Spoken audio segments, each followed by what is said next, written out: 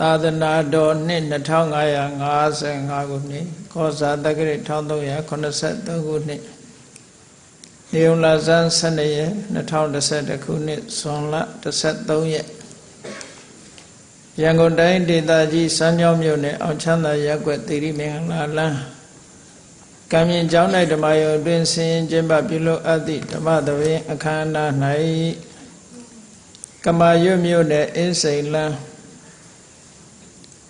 အခန်းရှိခခွေအမှတ်88ဒေါက်တာတောင်းဝင်းတော်ကြီးမြင့်သမီးဇင်နှင်းဖြူသားဒေါက်တာကောင်းစောဒေါက်တာထက်အောင်မိသားစုတို့၏အမတဒါနဓမ္မဒါနအဖြစ်ဖြင့်ဟောကြားအပ်သောဘောဓိပက္ခိယတရားကိုလေ့လာသုံးသပ်ခြင်းအပိုင်းကိုတရားဒေသနာတော်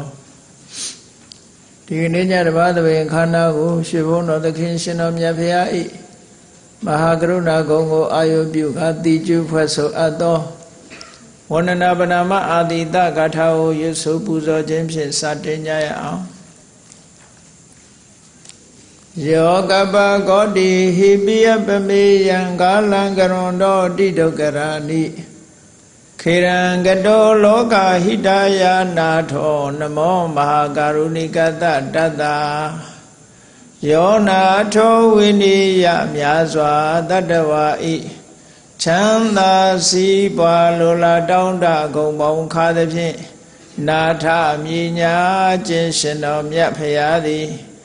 ကပ္ပကောတိဟိပိဂရေကဘာအရေးအတွက်သင်္ချာတို့ဖြင့်တော်လဲအဘမေယံရေအတွက်တိုင်းတာဖော်ပြခြင်းငါမစွာနိုင်ပါသောကာလလေးအသင်ချေသိမ့်နေကဘာရှိကြသောကာလပတ်လုံးလောကဟိတယတတ္တလောကဤအကျိုးစီးပွားအလုံးငါအတိဒုက္ခရာနိဥစ္စာသက်ချေလက်အင်္ဂါမေတ္တာကြီးမာသမိတာနှင့်တထာဇနီဆွန်ញင်းကြီးဟု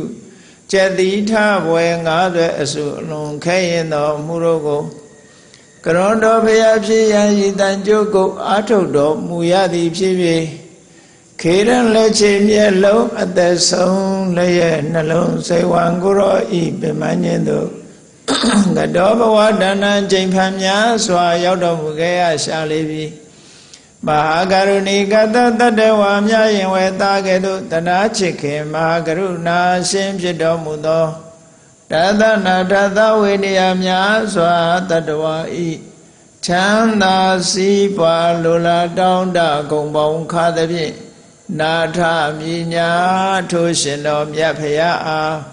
နမောယတိပြောင်းပြော့မှန်ကိုလျော့၍ကရောယကျိုးရှိခိုးခြင်းသည်အထုဘဝတုစင်စစ်မသွေဖြစ်ပါစေတည်း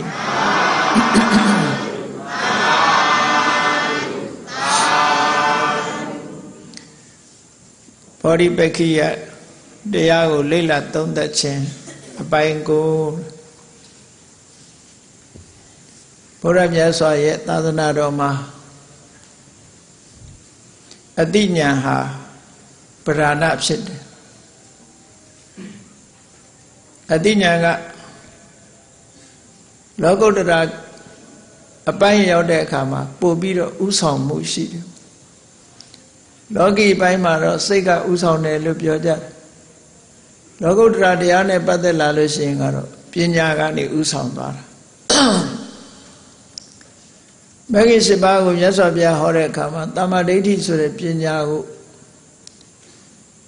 ရှေ့ဆုံးကထားပြီးတော့ဟောတာဆိုတာအမတ်တမဲ့စင်ကြီးစီစဉ်ရှင်းနောက်စီစဉ်ပြီးတော့ဟောတာမျိုးမဟုတ်ဘူးတကယ်လိုအပ်ချက်အတိုင်းမြတ်စွာဘုရားသခင်ကိုရောမြတ်ဟာပညာကိုရှေ့တန်းတင်ပြီးတော့တမ္မာဒိဋ္ဌိလို့ဟောခဲ့တာခုဘုဇင်တရားတော်ရောက်တဲ့အခါကျတော့တဘာဝတရားတွေကိုရှုမှတ်တဲ့အချိန်မှာဘောဓိဆိုတဲ့ဉာဏ်ရဖို့သို့မဟုတ်သစ္စာ၄ပါးကိုသိဖို့ကိလေသာတွေဟူသောအိမ်မောကြနေခြင်းမှာနှိုးထားဖို့နိဗ္ဗာန်ကိုမျက်မှောက်ပြုဖို့ဆိုတဲ့နေရာမှာ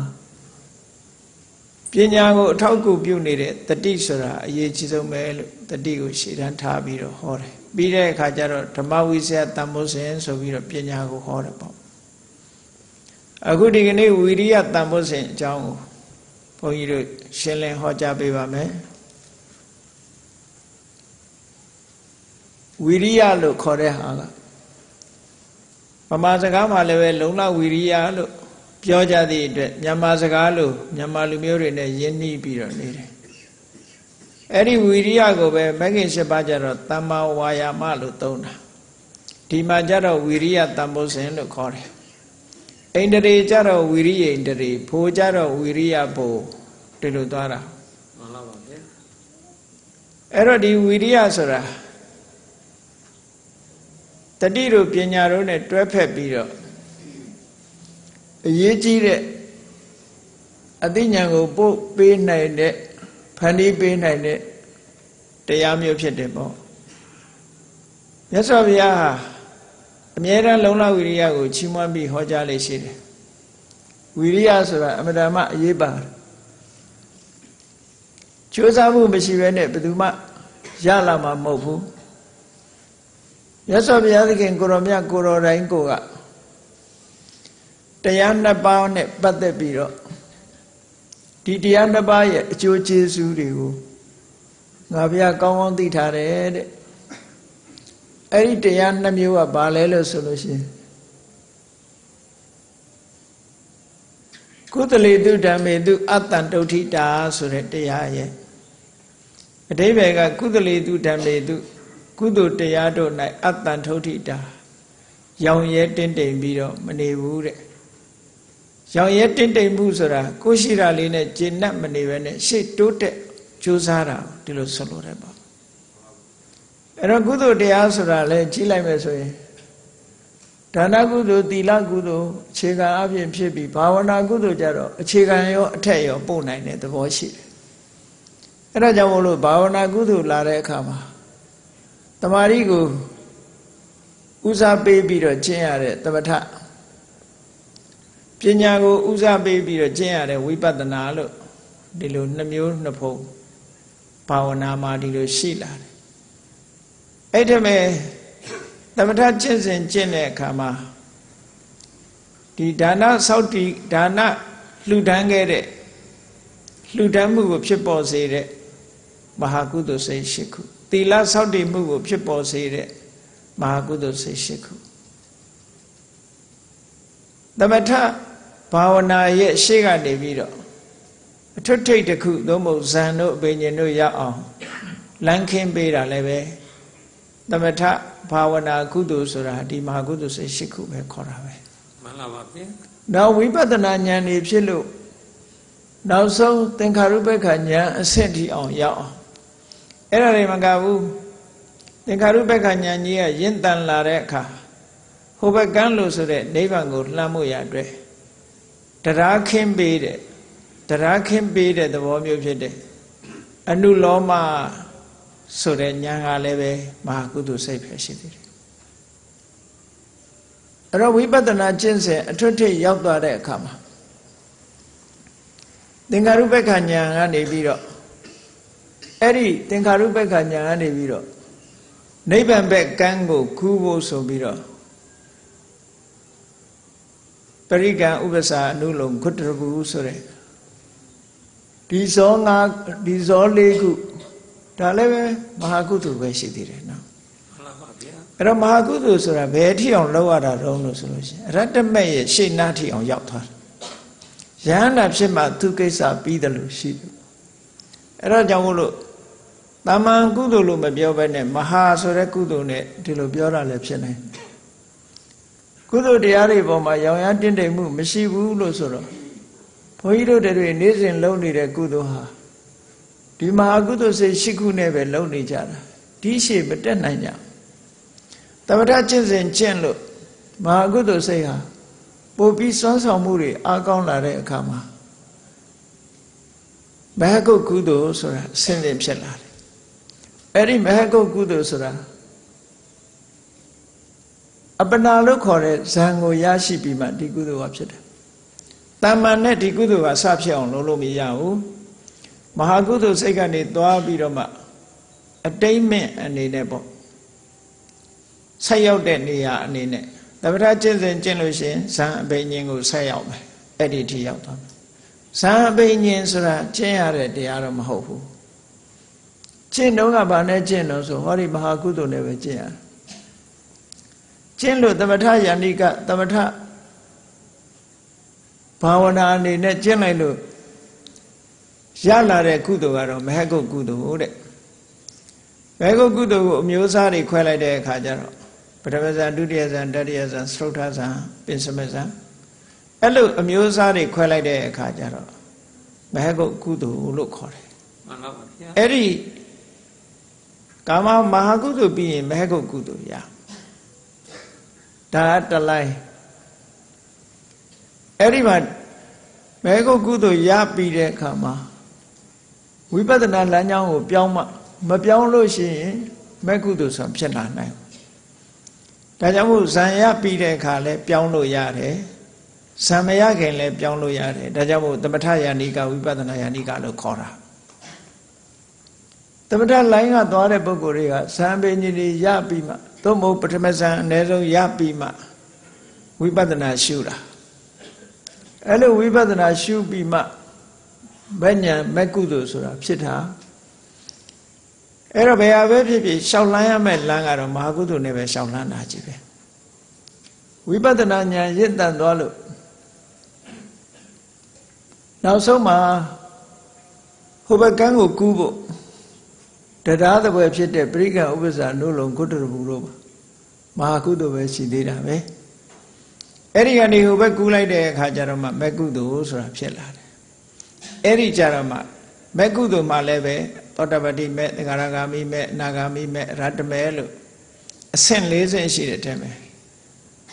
သောတပတိမဲ့ကြာယုံနဲ့ကုသိုလ်မကုန်သေးဘူးသဂရဂံဖြစ်ုံနဲ့ကုသိုလ်မကုန်သေးဘူးအနာဂံဖြစ်ုံနဲ့ကုသိုလ်မကုန်သေးဘူးဘယ်ကြမှာကုန်တော့ဆိုရတ္တမဲ့ဖြစ်ပြီးရင်ဒါကုသိုလ်ကုန်သွားပြီမှန်ပါပါဗျာနောက်ထပ်ကုသိုလ်ဆိုတာလုံးเสียမရှိတော့သူတဏ္ဍာမှာလည်းပဲကိလေဒီရတ္တမဲ့ကဖယ်ရှားပြစ်လိုက်တဲ့ကိလေသာတွေကတခုမှမကြံတော့မကြံသည့်အတွက်ကြောင့်ဆိုလိုတာကတိုင်းပြည်တစ်ပြည်မှာစစ်တိုက်เสียမလို့တော့ဘူးဆိုလို့ရှိရင်စစ်တပ်ကအခမ်းအနားမှာရုပ်ပြရုံတော့ပဲရှိတော့တာသွင်းသဏ္ဍာန်တူပေမဲ့လို့ရန်သူကိုတိုက်เสียရန်သူမရှိတော့ဘူးအဲ့ဒီရတ္တမဲ့ကုသိုလ်ရောက်သွားမှနောက်ထပ်ကုသိုလ်ဆိုတာလုံးเสียမရှိတော့အဲ့ဒီရတ္တမဲ့ကုသိုလ်ထီကိုရည်ညွှန်းပြီးတော့ကုသလေတုဓမ္မေတုအတ္တတုဋ္ဌိတာရမနေနဲ့တန်တုဋ္ဌိဆိုတာရတာလေးနဲ့ကျင့်တ်နေတာရှေ့သွားရမယ့်ဟာတွေအများကြီးရှိသေးတယ်မသွားဘဲနဲ့ကာမဝဆရာကုသိုလ်လေးနဲ့ရပ်နေမယ်မဟကုကုသိုလ်လေးနဲ့ရပ်နေမယ်ဆိုရင်ဒီမြတ်စွာဘုရားဟောကြားတဲ့ဒီတရားနဲ့မကိုက်ဘူးပေါ့အဲ့တော့မြတ်စွာဘုရားကဟောထားတာကုသိုလ်တရားတွေပေါ်မှာရောင်ရဲတင့်တယ်မှုမရှိဘူးမရှိခြင်းဆိုတဲ့ဒီတရားဟာဓမ္မကျေးဇူးများတဲ့တရားတဲ့နောက်တစ်ခုကဘာလို့ဆိုရင်အဲ့ဒါနဲ့အလားတန်တူတာပဲအပတိဝါဏိတာသဗရဏတမေကမ္မထာအထုတ်ပြီဆိုရင်နောက်မဆုတ်ရဘူးမရမချင်းကြိုးစားပြီးတော့အထုတ်ရမယ်ပဋ္ဌာနလုပ်ငန်းလို့ခေါ်တဲ့ကမ္မထာကြိုးပမ်းအထုတ်မှုနဲ့ပတ်သက်ပြီးတဲ့အခါအပတိဝါဏိတာနောက်ပြန်ဆုတ်တာမျိုးမရှိစေရဘူးလို့ဒီလိုဆိုလိုတယ်နော်မှန်ပါပါဗျာအဲ့တော့အဲ့ဒါမှလူတွေဟာနောက်ပြန်မဆုံးမှရတ္တမေရတ္တဖို့ဆိုတဲ့မဲ့ဖို့ရမှနိဗ္ဗာန်ကိုအာရုံပြုနိုင်တာလို့အဲ့ဒါလို့ဆိုလိုတယ်ပေါ့ဒါဖြင့်သောတပတ္တိမဲ့တို့ကအဘိဓမ္မာသင်ထားတဲ့လူတွေကမေးစရာရှိတယ်ခုနကကာမဝဆရာကုသိုလ်နဲ့ပရိက္ခဥပ္ပဇ္ဇနုလုံကုတ္တရဘူသုံးမို့ဝေါထံလို့ဆိုတဲ့တရားတွေကလည်းနာမည်ပြောင်းပေးထားပြီမဲ့လို့သူတို့လည်းမဟာကုသိုလ်ပဲအဲ့တည်းမဲ့ဝေါထံတို့ကုတ္တရဘူတို့ဆိုတာနိဗ္ဗာန်ကိုအာရုံမပြုနိုင်ဘူးလားဆိုပြုနိုင်တယ်ပြုနိုင်တယ်ဆိုတာကိုဘယ်လိုနားလည်ရမလဲလို့ဆိုတဲ့အခါမှာကိလေသာတွေဖယ်ရှားခြင်းကိစ္စမကုန်သေးသည့်အတွက်ကြောင့်အဝေးကမြင်ရတဲ့မြင်ကွင်းလောက်ပဲရှိမှာပေါ့မှန်ပါပါဗျာ Era go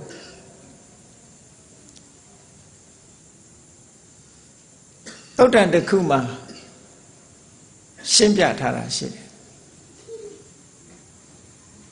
Nevango Totapati met the Garagami met and Agami Menet Miene Sore Netaha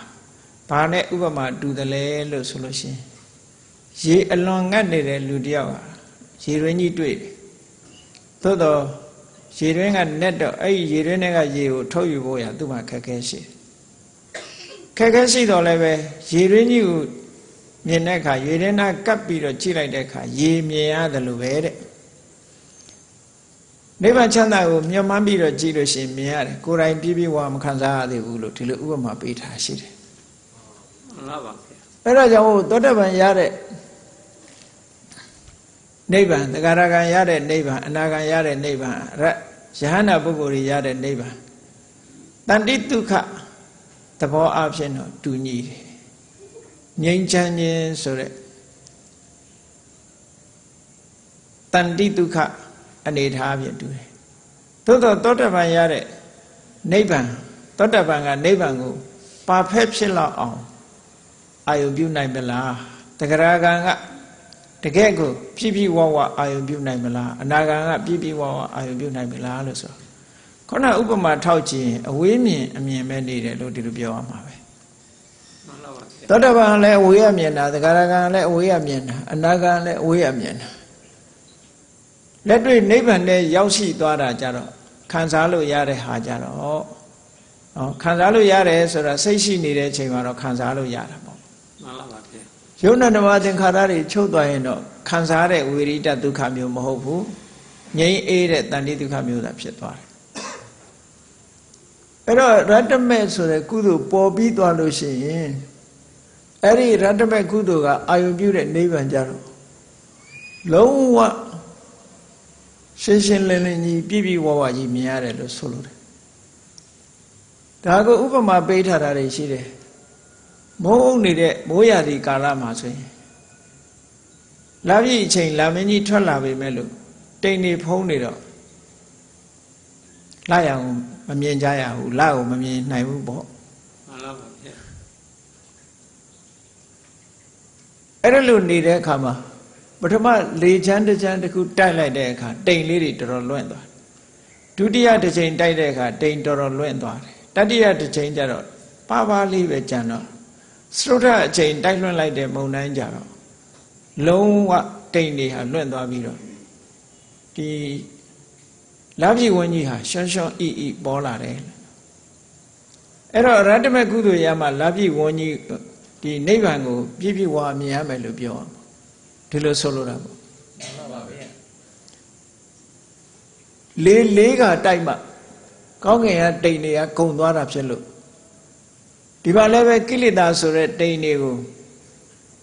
Not about the men at Pelite, the Garagami men at Pelite, Nagami men at Pelite. Pava live channel. A rataman Pida Viso, Taindai Kinsen Biro. Pialele Kangami Trete, Lalo, Nevangu Shishimia, Tilubioma. No. Pero Dodabadi Medonga, Mina Nevanga, the neighbor Mahofula. Neighbor Sora. Poguri like be a Miaji Messiu, no? I don't thought of a minute neighbor let the neighbor me. The Garagami and neighbor had tea neighbor. And Nagami and neighbor let the neighbor me. Yana Poguri, me and neighbor let the neighbor. Paquani don't so the Kajara. Minji is swan the clear pitan and mapchetapo, Taquarabo. Kilidari Jani the Danjani the Lubiorabo.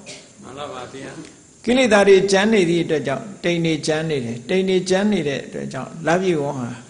To turn out channel, turned out Lumiau, Oga Mia, Buguri, Leve, Bibi Wa, Mamia. Oh, Radaba Yaude Kajaro. The Kilidari, no one can send Wareka, Shinshin Lenny Mia Vilu.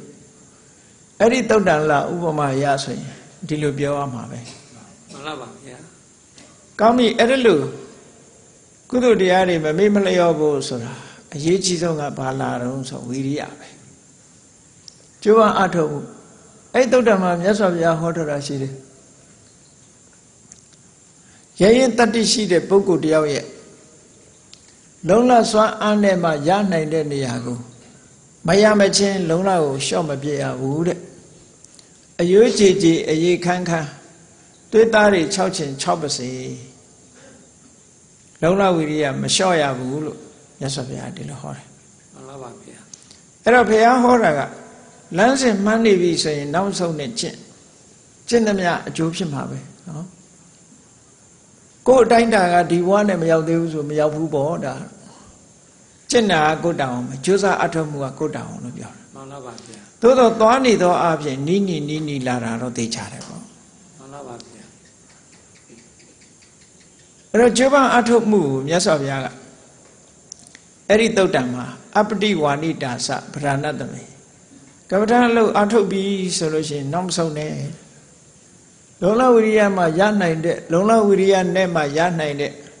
စွမ်းရည်တတိပြည့်တဲ့နေရာမရောက်မချင်းငါဝိရိယကိုရပ်မပစ်ဘူးကျိုးပန်းအထုတ်မှုကိုရပ်မပစ်ဘူးလို့ဒီလိုဒိဋ္ဌာပြီးတော့ကျင့်ရမယ်လို့ဝိရိယဆိုတာအမတန်မှအရေးကြီးတယ်လို့ဘဂင်၈ပါးထဲမှာသမ္မာဝါယာမလို့ဟောတယ်ဘုဇင်ထဲမှာဝိရိယတန်ဘုဇင်ဣန္ဒြေဘုရောမှာဝိရိယဣန္ဒြေဝိရိယဘုံနဲ့ဒီလိုဟောထားတဲ့ဣတိပတ်လေးထဲမှာလည်းပဲဝိရိယဋ္ဌိတို့ဒီလိုဟောထားတာရှိတယ်ပေါ့မှန်ပါပါဗျာအဲ့တော့မြတ်စွာဘုရားရဲ့တရားတော်တွေထဲမှာလိုက်ကြည့်လို့ရှိရင်လုံလဝိရိယကိုချီးမွမ်းပြီးတော့ပြောကြားထားတာတွေအများကြီးပဲကိုရမြတ်ကိုရရိုင်းကလည်းပဲ6နှစ်ပတ်လုံးမရမနေဇွဲကောင်းကောင်းနဲ့လှုပ်လာတာဝိရိယပဲလေမှန်ပါပါဗျာအဲ့တော့အဲ့ဒီဝိရိယနဲ့ကြိုးစားအထောက်ရမယ်လို့သို့တော်လည်းဒီကိစ္စကဒီလိုပြောရမယ့်နေရာမှာအတိပ္ပယ်ကောက်လွဲပြီးတော့တချို့ကလည်းဘယ်လိုပြောတတ်တုံးဆိုရင်အေးသိတ်လုံနေအတ္တကိလမထဖြစ်လိမ့်မယ်လို့ပြောကြတယ်နော်မှန်ပါပါဗျာတပည့်စัจ जा ထဲမှာပါတဲ့အတ္တကိလမထတော့မဟုတ်ဘူးသူ့ဘာသူခါအောင်တဲ့ကတ္တကိလမထတော့ဖြစ်မှာပေါ့နော်ညောင်းတာတို့ဘာတို့ဒါတော့ဖြစ်မှာပေါ့ခန္ဓာကိုယ်အဲ့ဒီအတ္တကိလမထနုယောဂဆိုတာတပအကျင့်တွေကိုရည်ညွှန်းတာသူကမှန်ပါပါဗျာအကျိုးမထွက်ပဲနဲ့ဆိုပါစို့ဆောင်းရသည်အေးပါတယ်ဆိုတဲ့အချိန်မှာတစ်နေ့3ချိန်ရေချိုးတယ်ဘာလို့ဖို့ချိုးတာတော့ခန္ဓာကိုယ်ကြီးကိုညှင်းဆဲတာတတ်တယ်ညှင်းဆဲပြီးတဲ့အခါမှာလူကပင်ပန်းနွမ်းလဲလာပြီးတော့ဓမ္မခံနိုင်တဲ့အခါမှာမောကျသွားတာဟုတ်အဲ့ဒါကိုပဲတရားဓုတရားမြတ်ရတယ်လို့ယူဆတာအဲ့ဒီတရားမျိုးကတော့လွယ်ပါတယ်နော်အဲ့ဒါကြောင့်မို့အတ္တကိလမထဆိုသည်မှာကိုပင်ပန်းယုံတက်တက်ဘာအကျိုးမှမထွက်ဘူးဆိုတော့မြေပဲကိုကြိတ်လို့ရှင်စီထွက်တယ်သဲတွေထည့်ကြိတ်ရင်စီထွက်ပါမလားထွက်နိုင်ပါဗျာလမ်းမနေပြီဆိုရင်ဘလောက်လှုပ်ကိုလိုချင်တဲ့စီကဒီသဲကိုစီထည့်ပြီးတော့ပုတ်လို့သဲကိုထည့်ပြီးတော့ပုတ်လို့စီမထွက်တယ်လို့ပဲအဲ့ဒါလို့မမရင်လုံးရင်တော့လည်းပဲအဲ့ဒါလို့ဖြစ်မှာပေါ့မှန်ကန်နေပြီဆိုတဲ့အချိန်မှာလုံးကိုလုံးပဲကိုစီပုတ်တယ်လို့အကျိုးကထွက်နေမှာပဲကိုလုံးတော့အကျိုးရမှာမှန်ပါပါဗျာဒါမို့ဒီအရုဏဝတီသုတ်တံမှာဆိုရင်မြတ်စွာဘုရားဟောထားတာရှိတယ်အာရပထနိက္ကမထယုံစထဗုဒ္ဓသာသနေဆိုပြီးတော့ကြိုးစားတဲ့အာရပထဆိုစပြီးအလုတ်ဝင်နေကြိုးစားတယ်နိက္ကမထတဲ့အပြင်းကနေထွက်သွားအောင်လုပ်ရမယ်အခုကအပြင်းကကြမ်းတယ်တခါတလေသူကတော့အနိုင်ယူသွားတယ်နော်မှန်ပါပါဗျာဝိရိယဒုက္ခမြမျက်နှာငယ်နေတယ်မကြိုးစားတဲ့လူဆိုဝိရိယမျက်နှာငယ်နေတယ်အပြင်းကလွှမ်းမိုးထားတယ်မြတ်စွာဘုရားကအဲ့ဒါလို့မဟုတ်ဘူးဝိရိယဆိုတာနောက်မဆုံးနဲ့တဲ့ကြိုးစားအထုတ်ဓမ္မပဒထဲမှာဝတ္ထုတစ်ခုရှိတယ်အနာဂံပုဂ္ဂိုလ်တွေပတ်သက်ပြီးတော့မြတ်စွာဘုရားဟောတာအနာဂံတွေကလည်းအနာဂါမိမဲ့ဖို့ရပြီးတဲ့အခါကျတော့တို့အတွက်ယဟန္တာဖြစ်ဖို့ဘာမှမခက်ပါဘူးခုလိုချင်းခုရပါတယ်ဆိုတဲ့အတွေးနဲ့အေးအေးဆေးဆေးနေကြတယ်မလုပ်ဖက်နဲ့အေးအေးဆေးဆေးငါယဟန္တာဖြစ်ပြီပဲဘာမှမလုပ်တကယ်ဖြစ်တာကိုပြောတာနော် certificate နဲ့ပြောတာမဟုတ်ဘူး ngā thoda pa phit pi so ba ma ma lok phe ne ma ni ya ngā yahana phit pi yauk ma lan ga saung ma leမှန်လားပါဗျာ အဲ့ဒါကြောင့်မလို့လုံလဝိရိယဆိုင်ရမယ့်နေရာမှာဈာမှာရပ်မနေရဘူးလို့မြတ်စွာဘုရားဒီလိုဟောတာအဲ့တော့အတ္တကိလမထနဲ့အယုကြည်ကြည်အေးခန်းခန်းနောက်မဆုတ်တန်းကြိုးပမ်းအထောက်ရမယ်ဆိုတဲ့စကားနှစ်ခုဟာဆန့်ကျင်ပဲမရှိဘူးတတိထားဖို့မင်္ဂန်နဲ့နီလန်းနဲ့ကျင့်နေပြီဆိုလို့ရှိရင်ကြိုးစားရမယ်အဲ့ဒါလို့ကြိုးစားမှကြီးပွားတိုးတက်လာနိုင်တယ်လို့အဲ့ဒါကိုမြတ်စွာဘုရားကဟောတာဘုန်းကြီးတို့တွေဝိရိယဆိုတာစိုက်ထုတ်ရမှာပဲအဲ့တော့ကောင်းပြီဒီဝိရိယဆိုတာဟာစိတ်ထဲမှာဖြစ်ပေါ်တဲ့သဘာဝတရားတစ်ခုလို့အဘိဓမ္မာရှုထောင့်ကပြောလို့ရှိရင်ဒီဝိရိယကိုအကောင်းကြီးလို့လည်းပြောလို့မရဘူးသူနဲ့အပေါင်းအသင်းတွေကြည့်ပြီးအကောင်းအဆိုးခွဲခြားရမှာဥပမာလောဘနဲ့ကြိုးစားလာလို့ရှိရင်ဒီဝိရိယအကောင်းမဟုတ်ဘူးလောဘကဒုက္ခပေးတယ်လို့သူကလည်းပဲဒုက္ခပေးမှာပဲအဲ့ချိန်ကျတော့မှန်လားပါဗျာဒေါသနဲ့ရှင်တွဲလာတဲ့ဝိရိယကောင်းကျိုးမပေးဘူးမာမနာတွေအိတ်တမစ္စရိယတွေနဲ့ရှင်တွဲလာတဲ့ဝိရိယကောင်းကျိုးမပေးဘူးအဲ့ဒီဝိရိယမျိုးကိုမဆိုလိုဘူးကောင်းကျိုးပေးနိုင်တဲ့ဝိရိယမျိုးဒါမို့လို့တမ္မာဝါယာမလို့သုံးထားတာနော်မှန်ပါပါတမ္မာဝါယာမမှန်ကန်စွာကြိုးပမ်းအထောက်ခြင်းဒီမှာကျတော့ဝိရိယတန်ဖို့စဉ်ကြိုးပမ်းအထောက်မှုသည်အသိဉာဏ်ရရှိခြင်းအကြောင်းတစ်ခုဖြစ်တယ်လို့ဗမာစကားမှာလည်းပြောကြပါတယ်ကြိုးစားကဖျားဖြစ်ဆိုတာနော်မှန်လားပါဗျာဘယ်ဟာပဲဖြစ်ချင်တာဆန္ဒရှိလာပြီဆိုလို့ရှိရင်အလို့လျောက်ရလာတာမှမရှိပဲကြိုးစားအထောက်ကြတာကြီးပဲအကုန်လုံးမှန်လားပါဗျာအဲ့တော့မြတ်စွာဘုရားသာသနာတော်မှာဝိရိယကိုဦးစားပေးဟောတဲ့ထိုထိုသုတ်တန်ဒေသနာတော်တွေရှိတာအဲ့တော့ကြိုးပမ်းအထောက်မှုလောက်ကိုလောက်ရမယ်အတ္တကိလမထနဲ့သွားမရောလေနဲ့နော်မှန်ပါပါဗျာတချို့ကပြောသေးတယ်မစ္စည်းမပฏิပဒါဆိုဟိုအလွဲသွားမသုံးနဲ့လို့ဆိုလိုတယ်နော်မှန်ပါပါဗျာအဓိပ္ပာယ်လွဲမှားပြီးတော့မဖော်ထုတ်နဲ့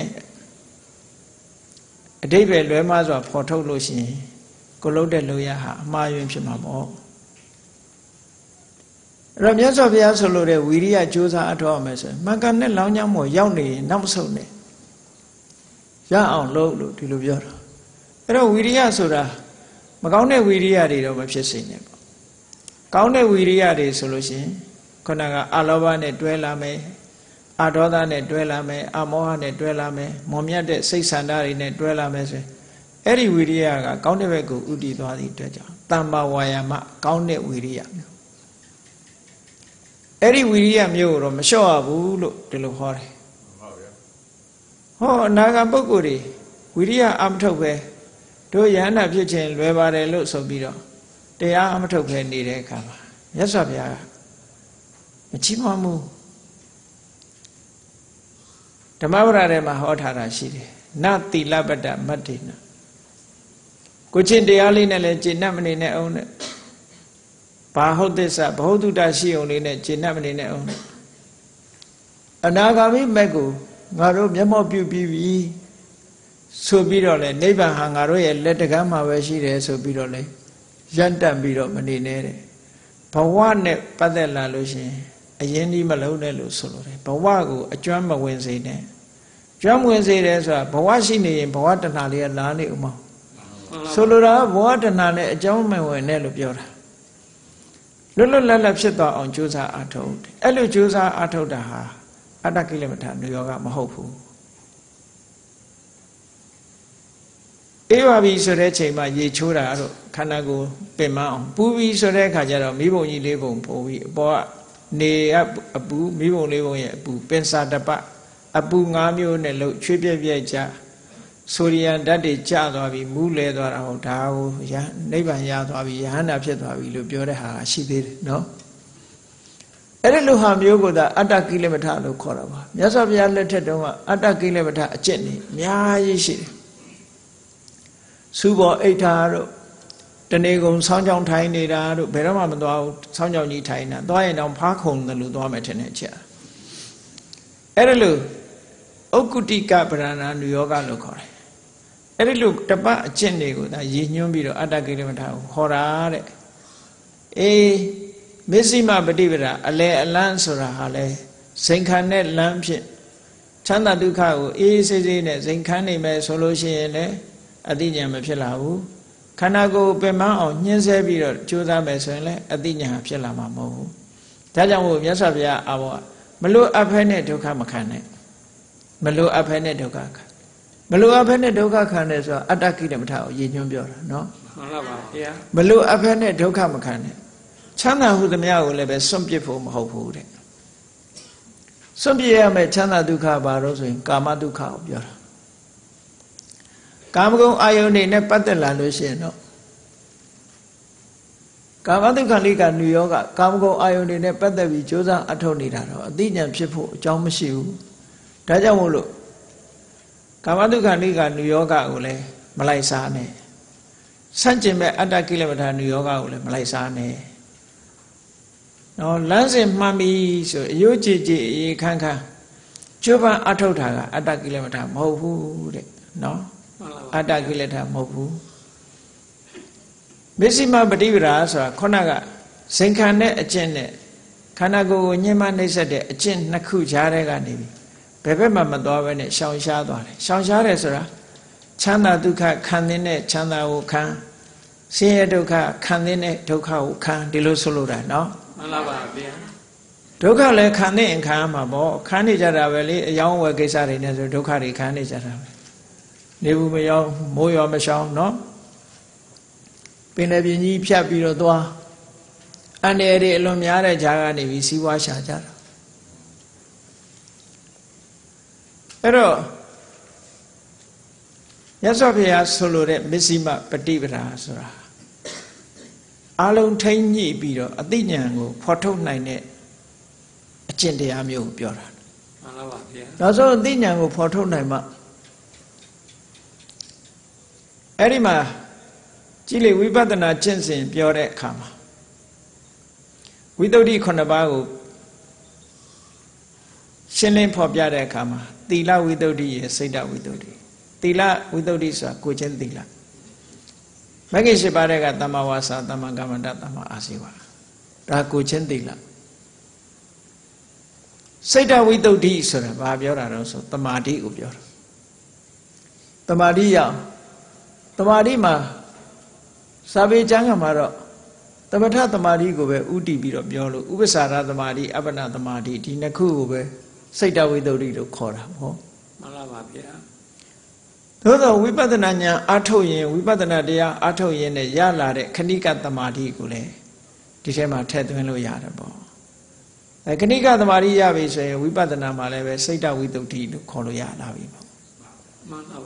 Eri Naku, Tila Widodi, Seda Widodi, Tinakua. A deep yenya yet a chill side near Ribo. A deep yenya yet a chill the poet shed. Soluraga cheat out. Lune Biome solution.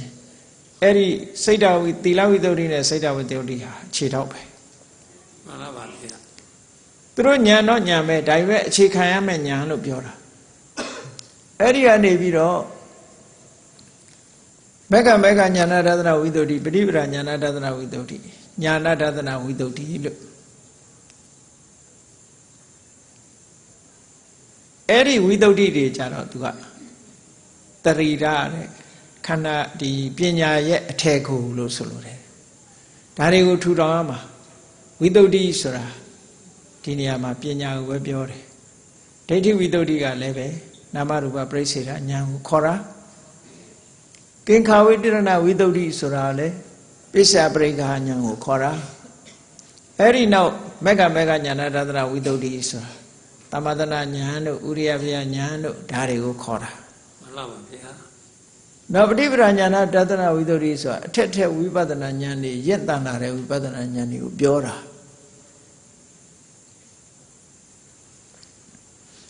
Erelu Yansen in it. Yansen Sora Louis Adia, the Kuna de Kumadu, dead. Sabi the Kulila, but Maraka powder cut ဖတ်တာနဲ့ဒုတိယတစ်ခါဖတ်တာမတူတော့ မှန်လားပါဗျာ ရှင်းလင်းပြတ်သားမှုတွေညားလာတယ်ပေါ့အဲ့ဒါမျိုးလို့ပဲဉာဏ်ကလည်းပဲတစားတစားတက်သွားတယ်အဲ့ဒီဝိသုဒ္ဓိတွေကိုတော့တရိရဝိသုဒ္ဓိလို့ဝိသုဒ္ဓိဘက်မှာဒီလိုပြောတာတရိရဆိုတာဘု து ရဲ့တရိရလဲဆိုပညာရဲ့တရိရခုနကဒေတိဝိသုဒ္ဓိနဲ့ကင်္ခာဝိတရဏဝိသုဒ္ဓိကိုပညာရဲ့ခြေလို့ပြောတာခြေပေါ်မှာယက်တည်ပြီးတော့မှခြေမရှိဘဲနဲ့အထီကိုထရက်ကြီးကမယက်တည်နိုင်ဘူးပေါ့ဒါကြောင့်မို့ခြေထောက်နဲ့ခိုင်ခိုင်မာမာယက်ပြီးပညာအထီကိုဆိုတာအဲ့ဒီထက်ပိုင်းကဝိသုဒ္ဓိတွေကိုပြောတာလို့ဒီလိုနားလဲဒါတင်စားပြီးတော့ပြောတဲ့စကားပေါ့နော်မှန်လားပါဗျာအေးဝိရိယတန်ဖိုးစဉ်မှတ်ထားဖို့ရာကတော့ဘဂိရှိပါးထဲမှာလဲဝိရိယပါတယ်နော်ဒီဘုဇင်9ပါးထဲမှာလဲဝိရိယပါတယ်အိန္ဒြေဘိုလ်တို့မှာလဲဝိရိယပါတယ်အိဋ္ဌိပတ်မှာလဲဝိရိယပါတယ်ဆိုဝိရိယရဲ့အခန်းကဏ္ဍအမတန်မှကြီးမားတယ်လို့ဒီလိုပြောရမှာမှန်ပါပါဗျာအဲ့တော့ကောင်းပြီဝိရိယဆိုတဲ့စကားလုံးလေးရဲ့အဓိပ္ပာယ်ကိုကြည့်အောင်ဝိရိယကိုပုတ်ခွဲတဲ့အခါဝိရဣယလို့ပုတ်ခွဲရဝိရနဲ့ဣယပေါင်းလိုက်တဲ့အခါဝိရိယဖြစ်တာပေါ့မှန်လားပါဗျာအဲ့ဒီဝိရိယရဲ့အဓိပ္ပာယ်ကဘာလို့ဆိုရင်ရဲစွမ်းတတ္တိရှိသူတို့ရဲ့လောက်ရက်ကိုဝိရိယလို့ခေါ်တာရဲစွမ်းတတ္တိရှိဘာဖြစ်ဖြစ်ရင်ဆိုင်ဝတ်နေကမ္မထာလည်းအားထုတ်တယ်ကြိုးကြိုးဆာဆာလုပ်တယ်မရမနေဆွဲကောင်းကောင်းနဲ့လုပ်တယ်အဲ့ဒါလို့ဝိရဆိုတဲ့ပုဂ္ဂိုလ်ရဲရင်တဲ့ပုဂ္ဂိုလ်တွေကဘယ်သူတွေတုံးဆိုဖရာတို့ပစ္စေကဗုဒ္ဓတို့ယဟန္တာတို့နော်မှန်လားပါအဲ့ဒါတွေကတကယ်ဝိရတွေပဲသူတို့တဏ္ဍာမှာဖြစ်တဲ့ဒီစွမ်းအားပြည့်တရားကိုဝိရိယလို့ခေါ်တာပေါ့ဒါဝိရိယရဲ့အဓိပ္ပာယ်ကဒါပဲပေါ့မေတ္တာရာကြည့်ပဲဆိုရင်ဝိရဏံကမ္မံဝိရိယံလို့ဆိုတဲ့အတိုင်းရဲရင်သူတို့ရဲ့လောက်ရရဲရင်သူတို့ရဲ့ကြိုးစားအထောက်မှုအမှုကိစ္စဝိရိယလို့ဒီလိုမှတ်ရကောင်းပြီဝိရိယတန်ဖိုးစဉ်မှာဝိရိယကိုလေ့လာလိုက်တဲ့အခါမှာသူ့ရဲ့အမှတ်အသားလက္ခဏာ characteristic ကဘာလဲလို့ဝိရိယသဘောကိုဝိရိယကိုဝိပဿနာဉာဏ်နဲ့မြင်အောင်ရှုကြည့်လို့ရှိရင်သူ့ကိုဘယ်ရှုထောင့်ကနေတွေ့တုံးလို့ဆိုတော့ဝိရိယပက္ခဟလက္ခဏာဝိရိယဆိုတာစိတ်အားတွေကိုမြောက်တင်ပေးထားတဲ့သဘောတဲ့အပြင်းနဲ့အမတန်ကွာတယ်လေဝိရိယနဲ့ပြင်းတာနဲ့ကွာတယ်မဟုတ်လားဟောချားပါတယ်ဗျာစိတ်ဓာတ်ကိုတခါတည်းပက္ခဟဆိုတာအလုံးသဘာဝတရားတွေသူနဲ့တူတူဖြစ်ပဲ့တရားတွေကိုအကုန်ဆွဲတင်တာအပေါ်ဆွဲတင်လိုက်တာစိတ်အားတွေလည်းဆွဲတင်လိုက်တယ်ထိုစိတ်အားနဲ့ရှင်ပြီးတော့ဖြစ်လာတဲ့စေတနာတွေအကုန်လုံးဝိရိယကဆွဲတင်ထားတာဒါကြောင့်ပက္ခဟဆိုတာမြောက်ပင့်ပေးထားတာသူကနော်မှန်လားပါဗျာမြောက်ပင့်ပေးတဲ့သဘောပဲစိတ်အားတွေဆိုတာတစ်ခါတစ်ခါကျသွားတာရှိတယ်အဲ့လိုမကျအောင်တတိကလည်းရောကြမသွားအောင်ပညာလည်းရောကြမသွားအောင်တမာတိတွေလည်းရောကြမသွားအောင်ဘယ်သူကဆွဲတင်ထားတော့ဘယ်သူကမြောက်ပင့်ထားတော့ဆိုဝိရိယမြောက်ပေးထားတာနော်မှန်လားပါဗျာအဲ့တော့ဝိရိယသာမရှိဘူးဆိုလို့ရှိရင်ခုနတရားတွေဟာလည်းပဲဣတိအိစနေကြမှာပဲသူတို့လည်းအလုံးလုံးမှာမဟုတ်တတိကလည်းလျှော်ရွှတ်ရွှတ်နော်ဝိရိယဒီတမာတိကလည်းလျှော်ရွှတ်ရွှတ်ပညာကလည်းလျှော်ရွှတ်ရွှတ်တည်ကြီးပဲဖြစ်နေမှာပေါ့ဝိရိယနဲ့ဆွဲပြီးတော့တင်းထားလိုက်တဲ့အခါကျတော့သူတို့အလုတ်ကိုပြင်းပြင်းလှုပ်လာတယ်တဲ့ဒါကြောင့်မို့ဝိရိယဆိုတဲ့ဒီတန်ဖိုးစဉ်ဝိရိယတရားကိုပက္ခဟလက္ခဏာအဲ့ဒါလို့ချင်းမြင့်ပေးတယ်အဲ့တော့မြင့်တင်ပေးတယ်ဆိုတဲ့ထဲမှာအကောင်းကိုလည်းမြင့်တယ်အဆိုးလည်းမြင့်တယ်ပေါ့မှန်လားပါဗျာအကောင်းကိုလည်းမြင့်တယ်အဆိုးကိုလည်းမြင့်တယ်ဆိုတော့လောဘဒေါသမောဟတွေအိတ်တမစ္စရိယတွေနဲ့တွဲလာတယ်ဝိရိယကြတော့အဲ့ဒီလောဘစိတ်တွေထက်လာအောင်ဒေါသစိတ်တွေပြင်းထန်လာအောင်သူကမြင့်တာပဲအဲ့ဒီမှာလဲမှန်လားပါဗျာဟောကုသိုလ်ဘက်ကကြည့်လိုက်မယ်ဆိုရင်အလောဘအဒေါသအမောဟမေတ္တာကရုဏာဒါတွေကိုလည်းသူကမြင့်ပေးတာပဲဝိရိယပိုင်ရင်ဒါတွေလည်းအကုန်မြင့်ပေးလိုက်မှာအဲ့တော့ဝိရိယဆိုတဲ့သဘောတရားကိုအကောင်းဘက်ကနေယူပြီးတော့ကြည့်တဲ့အခါမှာအလောဘအဒေါသအမောဟဆိုတဲ့ tán sen nè phiêu sen nè xây ra anh ấy thà đi tôi nhìn đến bây giờ là cái nào xí đấy do ye phim mà tôi đấy thì đó sao rồi giá số bây giờ tôi đang được không mà nếu bạn giá cho nên số lối gì nếu bạn số ra đấy bỏ bỏ yo lâu bị rồi yo ye lâu lâu mình nhào đấy đó yo ye lâu lâu mình nhào đấy nai đàn tithila maraba nếu bạn số đấy thì ao tithila sao yo ye lấy lâu đó viriya tên này mới chỉ bên này yo lấy lâu đó biến bị lấy lâu đẹp bao đó Lucy đấy vậy ta đoa vì dia lấy thay su sa sa bio ấy là rồi yo ye lúc bé bio mà vậy đó thì thế mà con nào bio rồi thế bé cao lại thì ada km lâu còn mù thôi ada cao về giờ lấy bốn khu giờ lấy tuổi đó ấy rồi yo ye lâu mới ao đấy nai đàn tithila maraba nai đàn ape na thamata Thama sore xoay tati meshiu xoay tati ate sa le ne khukhe lo pyo yin no pa pa le ne poအဲ့ဒါလိုနဲ့နိဗ္ဗာန်မရဘူးလို့ဒီလိုပြောတာနော်မှန်ပါပါဗျာနာယိတံတိဋ္ဌိလမရဘနာယိတံအပိနထာမတာနိဗ္ဗာနမဓိခန္တပံတဗ္ဗဒုက္ခပမောစနာအဲ့ဒါလိုလုံးယုံနဲ့နိဗ္ဗာန်ဆိုတာမရဘူးတဲ့အနှုံဖွဲ့တွေအကုန်ပြေးပြီးတော့ပြုတ်ထွက်သွားတဲ့ဝိဇ္ဇရဲတွေနဲ့လုံးဝဖြတ်တောက်ပလိုက်နိုင်တဲ့ဖြတ်တောက်သွားတဲ့နေရာနိဗ္ဗာန်နဲ့ဘယ်လို့မှမနိစ္စဘူးကြိုးစားမှရမယ်လို့အဲ့ဒီသုတ္တမဒီလိုဟောထားတာနော်မှန်ပါပါဗျာအဲ့တော့ကောင်းပြီဒီဝိရိယဟာကောင်းတဲ့ဘက်မှာပဲပြောကြစို့မကောင်းတဲ့ဘက်လည်းဝိရိယရှိတယ်ဆိုတာလေးတော့မှတ်ထားပါမှန်ပါဗျာကောင်းတဲ့ဘက်ဝိရိယကိုမြောက်ပင့်ပေးတတ်တယ်သူနဲ့ရှင်ဘက်တရားတွေကိုမြောက်ပင့်ပေးတာသူကမြောက်ပင့်ပေးတယ်ဆိုတာဆွဲခေါ်သွားတာဝိရိယရှိနေလို့ရှိရင်လူဟာပြင်းလို့မရတော့ဘူးเนาะမှန်ပါဗျာကာယကဝိရိယစေတသိကဝိရိယခန္ဓာကိုယ်လှုပ်ရှားမှုနဲ့လည်းမပြင်းဘူးစိတ်ဆွမ်းအားနဲ့လည်းမပြင်းဘူးအကုန်လုံးထက်ထက်မြက်မြက်ဖြစ်လာတယ်အဲ့ဒါလို့ထက်ထက်မြက်မြက်ဖြစ်လာအောင်ဘယ်သူကမြင့်တင်ပေးတယ်လဲလို့ဆိုရင်ဟောဒီဝိရိယကနေမြင့်တင်ပေးတာလို့ပြောတာမှန်ပါပါဗျာဟောနောက်တစ်ခုကသူရဲ့ဆောင်ရွက်မှုကိစ္စကဘာလို့ဆိုဥပဋ္ဌမ္ပနရတ္တဥပဋ္ဌမ္ပနဆိုတာထောက်ကံပေးထားတာထောက်ပံ့ပေးထားတာအင်ကြီးတအိဟောင်းနွမ်းလို့ရိုင်လဲပြီးပြိုတော့မဲ့အနေထားရှင်ဒုတ်ထောက်ပေးထားသလိုပဲမှန်ပါပါဗျာပြိုကျမသွားအောင်ဒီလုပ်ငန်းတစ်ခုကနေထွက်ခွာမသွားအောင်ဝိရိယထောက်ပံ့ပေးထားတယ်လို့ဝိရိယရှင်ဘယ်တော့မှထွက်ခွာမသွားတော့ဘူးသူအဲ့လိုဆိုလို့တယ်ဥပဋ္ဌမ္ပနရတ္တတဲ့ထောက်ပံ့ပေးထားခြင်းကြားကံပေးထားခြင်းကိစ္စရှိတယ်တဲ့ဟောနောက်တစ်ခုပြောမယ်ဆိုလို့ရှိရင်ဝိရိယရဲ့သဘောသွားကိုယောဂီပုဂ္ဂိုလ်ရဲ့ဉာဏ်ထဲမှာဘယ်ပုံထင်လာတတ်တယ်လဲထင်လာမှုကိုပြတာပစ္စုပ္ပတန်လို့ခေါ်တယ် manifestation ပေါ့အဲ့ဒီထင်လာတာဟာဘယ်ပုံနဲ့ထင်တယ်ဆိုလို့ရှိရင်အနောတိဒနာပစ္စုပ္ပတန်အနောတိဒနာဆိုတာနာဩတိဒနာဩတိဒနာဆိုတာမြုပ်သွားတာမြုပ်သွားတယ်ဆိုတာလူလဲတူတူပဲလေမြုပ်သွားတယ်ဆိုလို့ရှိရင်သူ့ရဲ့စွမ်းရည်တတ္တိတွေမပေါ်တော့ဘူးလေဌိနမိတ်ဓာတ်တွေလွှမ်းသွားလို့ရှိရင်မြုပ်တာအဲ့တော့မမြုပ်ခြင်းပေါ်တက်နေခြင်းဆိုတဲ့ဆောင်ရွက်မှုကိစ္စအနေနဲ့သူ့ကိုမြင်ကြရတယ်အနောတိဒနာပစ္စုပ္ပတ္ထနာတုံ့ဆုတ်နစ်မြုပ်သွားတဲ့အနေထားမရှိဘူးစိတ်တွေနဲ့အာယုန်နဲ့ဟာတကယ်ကိုတင်းတင်းကြပ်ကြပ်အလုံးလုံးနေတယ်ပါဠိစာပေမှာကုတိတလူပြင်းဆိုတာကိုကုတိတလို့ခေါ်တယ်မှန်ပါပါဗျာ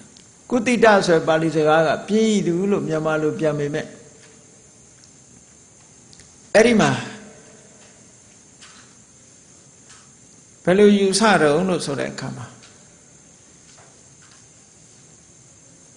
ကုသိတေနအာကာရေနတိတတိတိကုတိတော်တယ်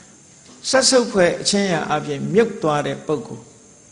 သူ့ရဲ့စိတ်ဆွမ်းအားတွေဟာကုန်မြုပ်ကျသွားတာပေါ်မလာတော့စွမ်းဆောင်နိုင်မှုတွေအားနည်းသွားတယ်တတိလည်းပေါ်မလာတော့သမာဓိလည်းပေါ်မလာဝိရိယပညာလည်းပေါ်မလာအဲ့လိုပေါ်မလာပဲနဲ့မြုပ်ဆင်းသွားတာအဲ့လိုမြုပ်ဆင်းသွားတဲ့ပုဂ္ဂိုလ်မျိုးကိုလူပြင်းလို့ခေါ်တာပဲကုသိတေနအာကာရေနဆက်ဆုပ်ဖွဲ့အချင်းရာအပြင်တိရတိမြုပ်သွားတတ်၏ဣတိတောကြောင့်ကုသိတော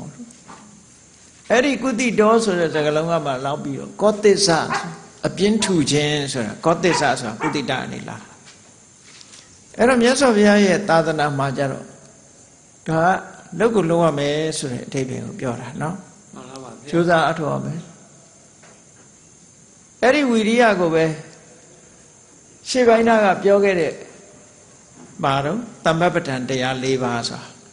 ဒီဝိရိယပဲမမကံကကျိုးပန်းအထုတ်မှုဆိုတဲ့နေရာမှာမဖြစ်သေးတဲ့အကုသိုလ်တွေဖြစ်မလာရအောင်ပိတ်ဆို့ရမယ်ပိတ်ဆို့လို့မနိုင်လို့ဝင်ရောက်လာတဲ့အကုသိုလ်တွေကိုဖယ်ရှားပြရမယ်မဖြစ်သေးတဲ့ကုသိုလ်တွေကိုယ်တဏ္ဍဖြစ်အောင်လုပ်ရမယ်ဖြစ်ပြီးသားကုသိုလ်တွေတိုးတက်များပြားလာအောင်လုပ်ရမယ်လို့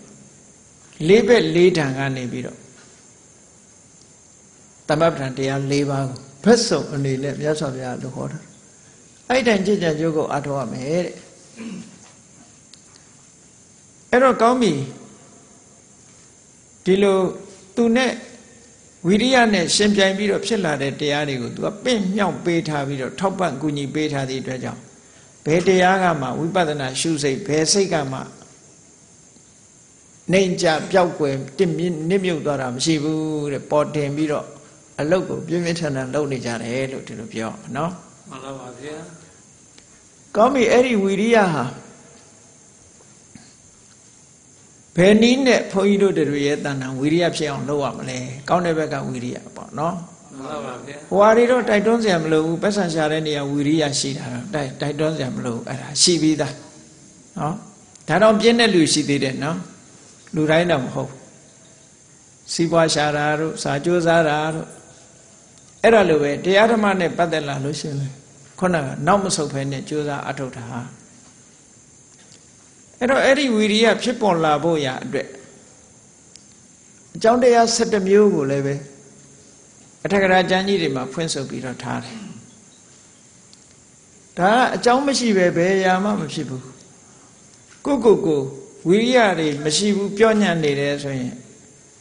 အခုပြောတဲ့ရှုထောင့်တွေကနေပြီးတော့ဝိရိယစွမ်းအားတွေကိုမြင့်တင်ပေးဖို့ဘယ်ရာပဲဖြစ်ဖြစ်စွမ်းအားမြင့်နေဆိုတာရှိကိုရှိရတာပဲเนาะမှန်ပါပါဗျာအဲ့တော့ဝိရိယကိုမဖြစ်သေးတဲ့ဝိရိယဖြစ်လာအောင်ဖြစ်ပြီးသားဝိရိယကိုစွမ်းအားမြင့်လာဖို့ဆိုတာဘယ်လိုလုပ်ရမလဲဘုန်းကြီးတို့ဝိရိယစွမ်းအားမြင့်ဖို့အတ္တကရာတွေမှာဝိရိယနဲ့ပတ်သက်ပြီးတော့သူကကျိုးပန်းအထုတ်ခြင်းလာအောင်ကိုယ်စိတ်ကိုပြင်ပေးဖို့မှန်ကန်တဲ့အတွေးတွေနဲ့စိတ်အားတက်အောင်ကြိုးစားပေးရမယ်လို့ဒီလိုဆိုတာမှန်ပါပါအဲ့ဒီမှာကိုတွန်းအားပေးဖို့ဆိုတာမှန်ကန်တဲ့အတွေးရှိရမယ်အဲ့တော့နံပါတ်1ဝိရိယတန်ဖိုးစဉ်ဖြစ်ဖို့ရာအတွက်အကြောင်း31မျိုးရှိတယ်တဲ့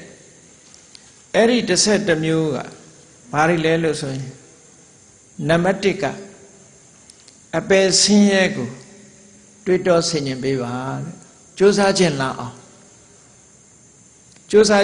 အပယ်ဆင်းရဲကိုဆင်ခြင်ပေးရမယ်တဲ့ဥမာမဲ့ကောင်းကောင်းအကြောင်းမလားလို့ငရဲဘုံရောက်သွားတဲ့ပုဂ္ဂိုလ်ဟာသူကောင်းတာဆိုတာလည်းမမြင်ရဘူးကောင်းတာဆိုတာလည်းမကြားရဘူး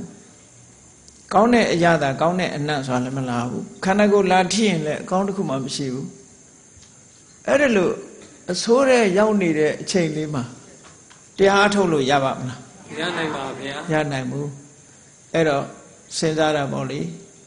ငရဲကြနေမယ်ဆိုရင်ငါဒီဝိရိယဖြစ်အောင်လုပ်လို့မရဘူးအကုသိုလ်တွေဖယ်ဖို့အကုသိုလ်တွေတားဆီးဖို့မဖြစ်သေးတဲ့အကုသိုလ်တွေတားဆီးဖို့ဖြစ်ပြီးသားအကုသိုလ်တွေကိုဖယ်ရှားပြစ်ဖို့မဖြစ်သေးတဲ့ကုသိုလ်တွေဖြစ်ဖို့ဖြစ်ပြီးသားကုသိုလ်တွေတိုးပွားအထောက်ဖို့ဆိုတာအပေပုံကြနေတဲ့ပုဂ္ဂိုလ်မှာဘာ chance မှမရှိဘူးနော်မှန်ပါ မရှိဘူးအဲ့တော့ငရဲတိရစ္ဆာန်ပြိတ္တာအတူတကယ်ဆွဲထဲမှာရောက်နေမယ်လို့ဆိုလို့ရှိရင်ကျိုးပန်းအထောက်မှုဟာအခုလိုကျိုးပန်းအထောက်မှုမျိုးမရနိုင်ဘူးတခြားကျိုးပန်းအထောက်မှုတော့ရှိတာပေါ့အဝိဇ္ဇိကြနေတဲ့ငရဲသားဟာတစ်ခါကြတော့သူကံကြမ္မာရဲ့ပြောင်းလောင်ကြည်စားမှုကိုခံရတတ်တယ်ငရဲသားတွေမှာလည်းအပြောင်းနေရှိတယ်နော်မှန်ပါဗျာပြောင်းလောင်ကြည်စဲမှုကိုခံရတယ်ကံကြမ္မာဘယ်လိုလုပ်တုံးဆိုလို့ရှိရင်အဝိဇ္ဇိငရဲကြီးကတိတ်လုံခြုံနေတဲ့နော်မှန်ပါဗျာထွက်ပြေးလို့မရဘူးဒီလူပြည်မှာရှိတဲ့ထောင်တွေဆိုတာဖောက်လို့ရတယ်အဝိဇ္ဇိငရဲဆိုတဲ့ထောင်ကြီးကဖောက်လို့မရဘူးဘာဖြစ်လို့လဲဆိုအောက်ကခင်းထားတာတန်နဲ့ကာထတာကတန်အမိုးကလည်းတန်မိုးကြီးတယ်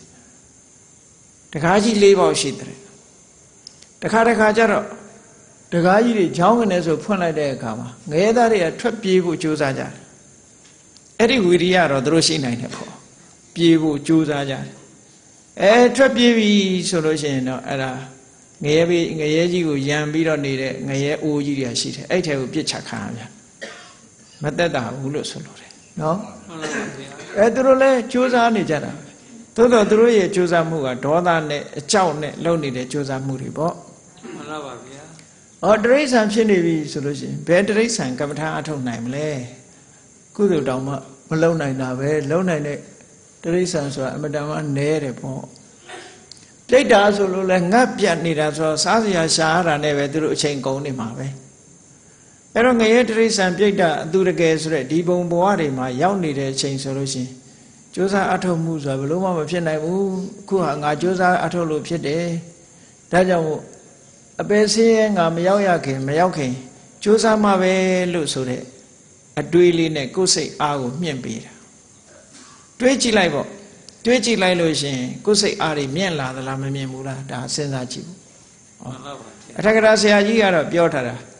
ဒီ17မျိုးသောတရားတွေဟာဝိရိယတန်ဖိုးစဉ်ကိုဖြစ်ပေါ်စေနိုင်တယ်တဲ့အပယ်ဘေးကိုဆင်ញင်ပြီးတော့ကြည့်လိုက်ပြီးတော့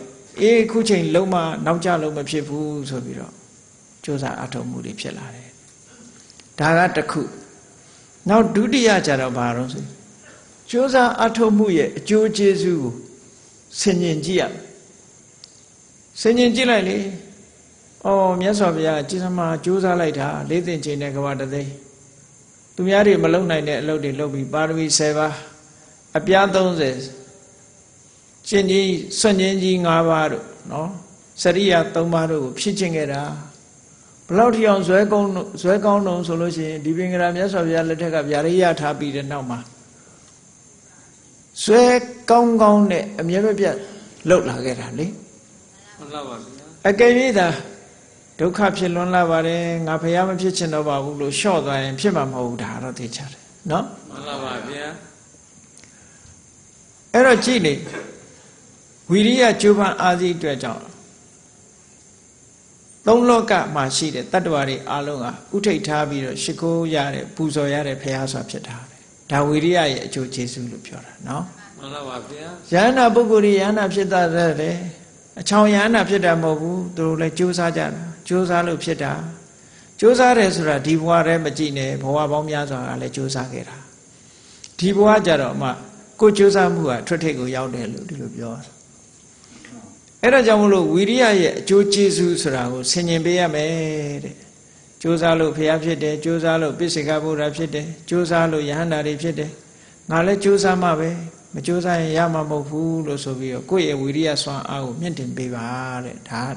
ဒုတိယအချက်နောက်တတိယအချက်ကတော့ဘာလို့ဆိုလို့ရှိရင်ကြိုးပမ်းအထုတ်တယ်ဆိုတာမြတ်စွာဘုရားရဲ့လမ်းစဉ်ပဲဖြစ်တယ်မြတ်စွာဘုရားဟာအမြဲတမ်းဝိရိယကိုချီးမွမ်းပြောကြားလေးရှိတယ်ဘယ်ပုဂ္ဂိုလ်တွေပဲဖြစ်ဖြစ်ထူးခြားတဲ့တရားဓမ္မကိုရသွားတဲ့ပုဂ္ဂိုလ်တွေဟာကြိုးစားအထုတ်မှုသူတို့သွားတဲ့လမ်းကြောင်းကြီးပဲကြိုးစားမှုဆိုတာဘုရားယဟန္တာတွေသွားတဲ့လမ်းငါလည်းအဲ့ဒီလမ်းကိုလိုက်ရမယ်လို့ဟောအကျိုးကျေးဇူးကိုဆင်ញင်ပြီးတဲ့အခါမှာကိုယ်တဏ္ဍမှာဝိရိယစွမ်းအားတွေတက်လာအောင်လုပ်ပေးပါတဲ့နောက်တစ်ခုကတော့ဘုန်းကြီးတွေနဲ့ပို့ပြီးတော့သက်ဆိုင်တယ်နောက်ဝိရိယဖြစ်ဖို့ရအတွက်ကဘာလို့ဆိုလို့ရှိရင်နံပါတ်၄က တရားဓမ္မတွေလှူတဲ့စွမ်းပေါ်မှာအလေးအနက်ထားတာ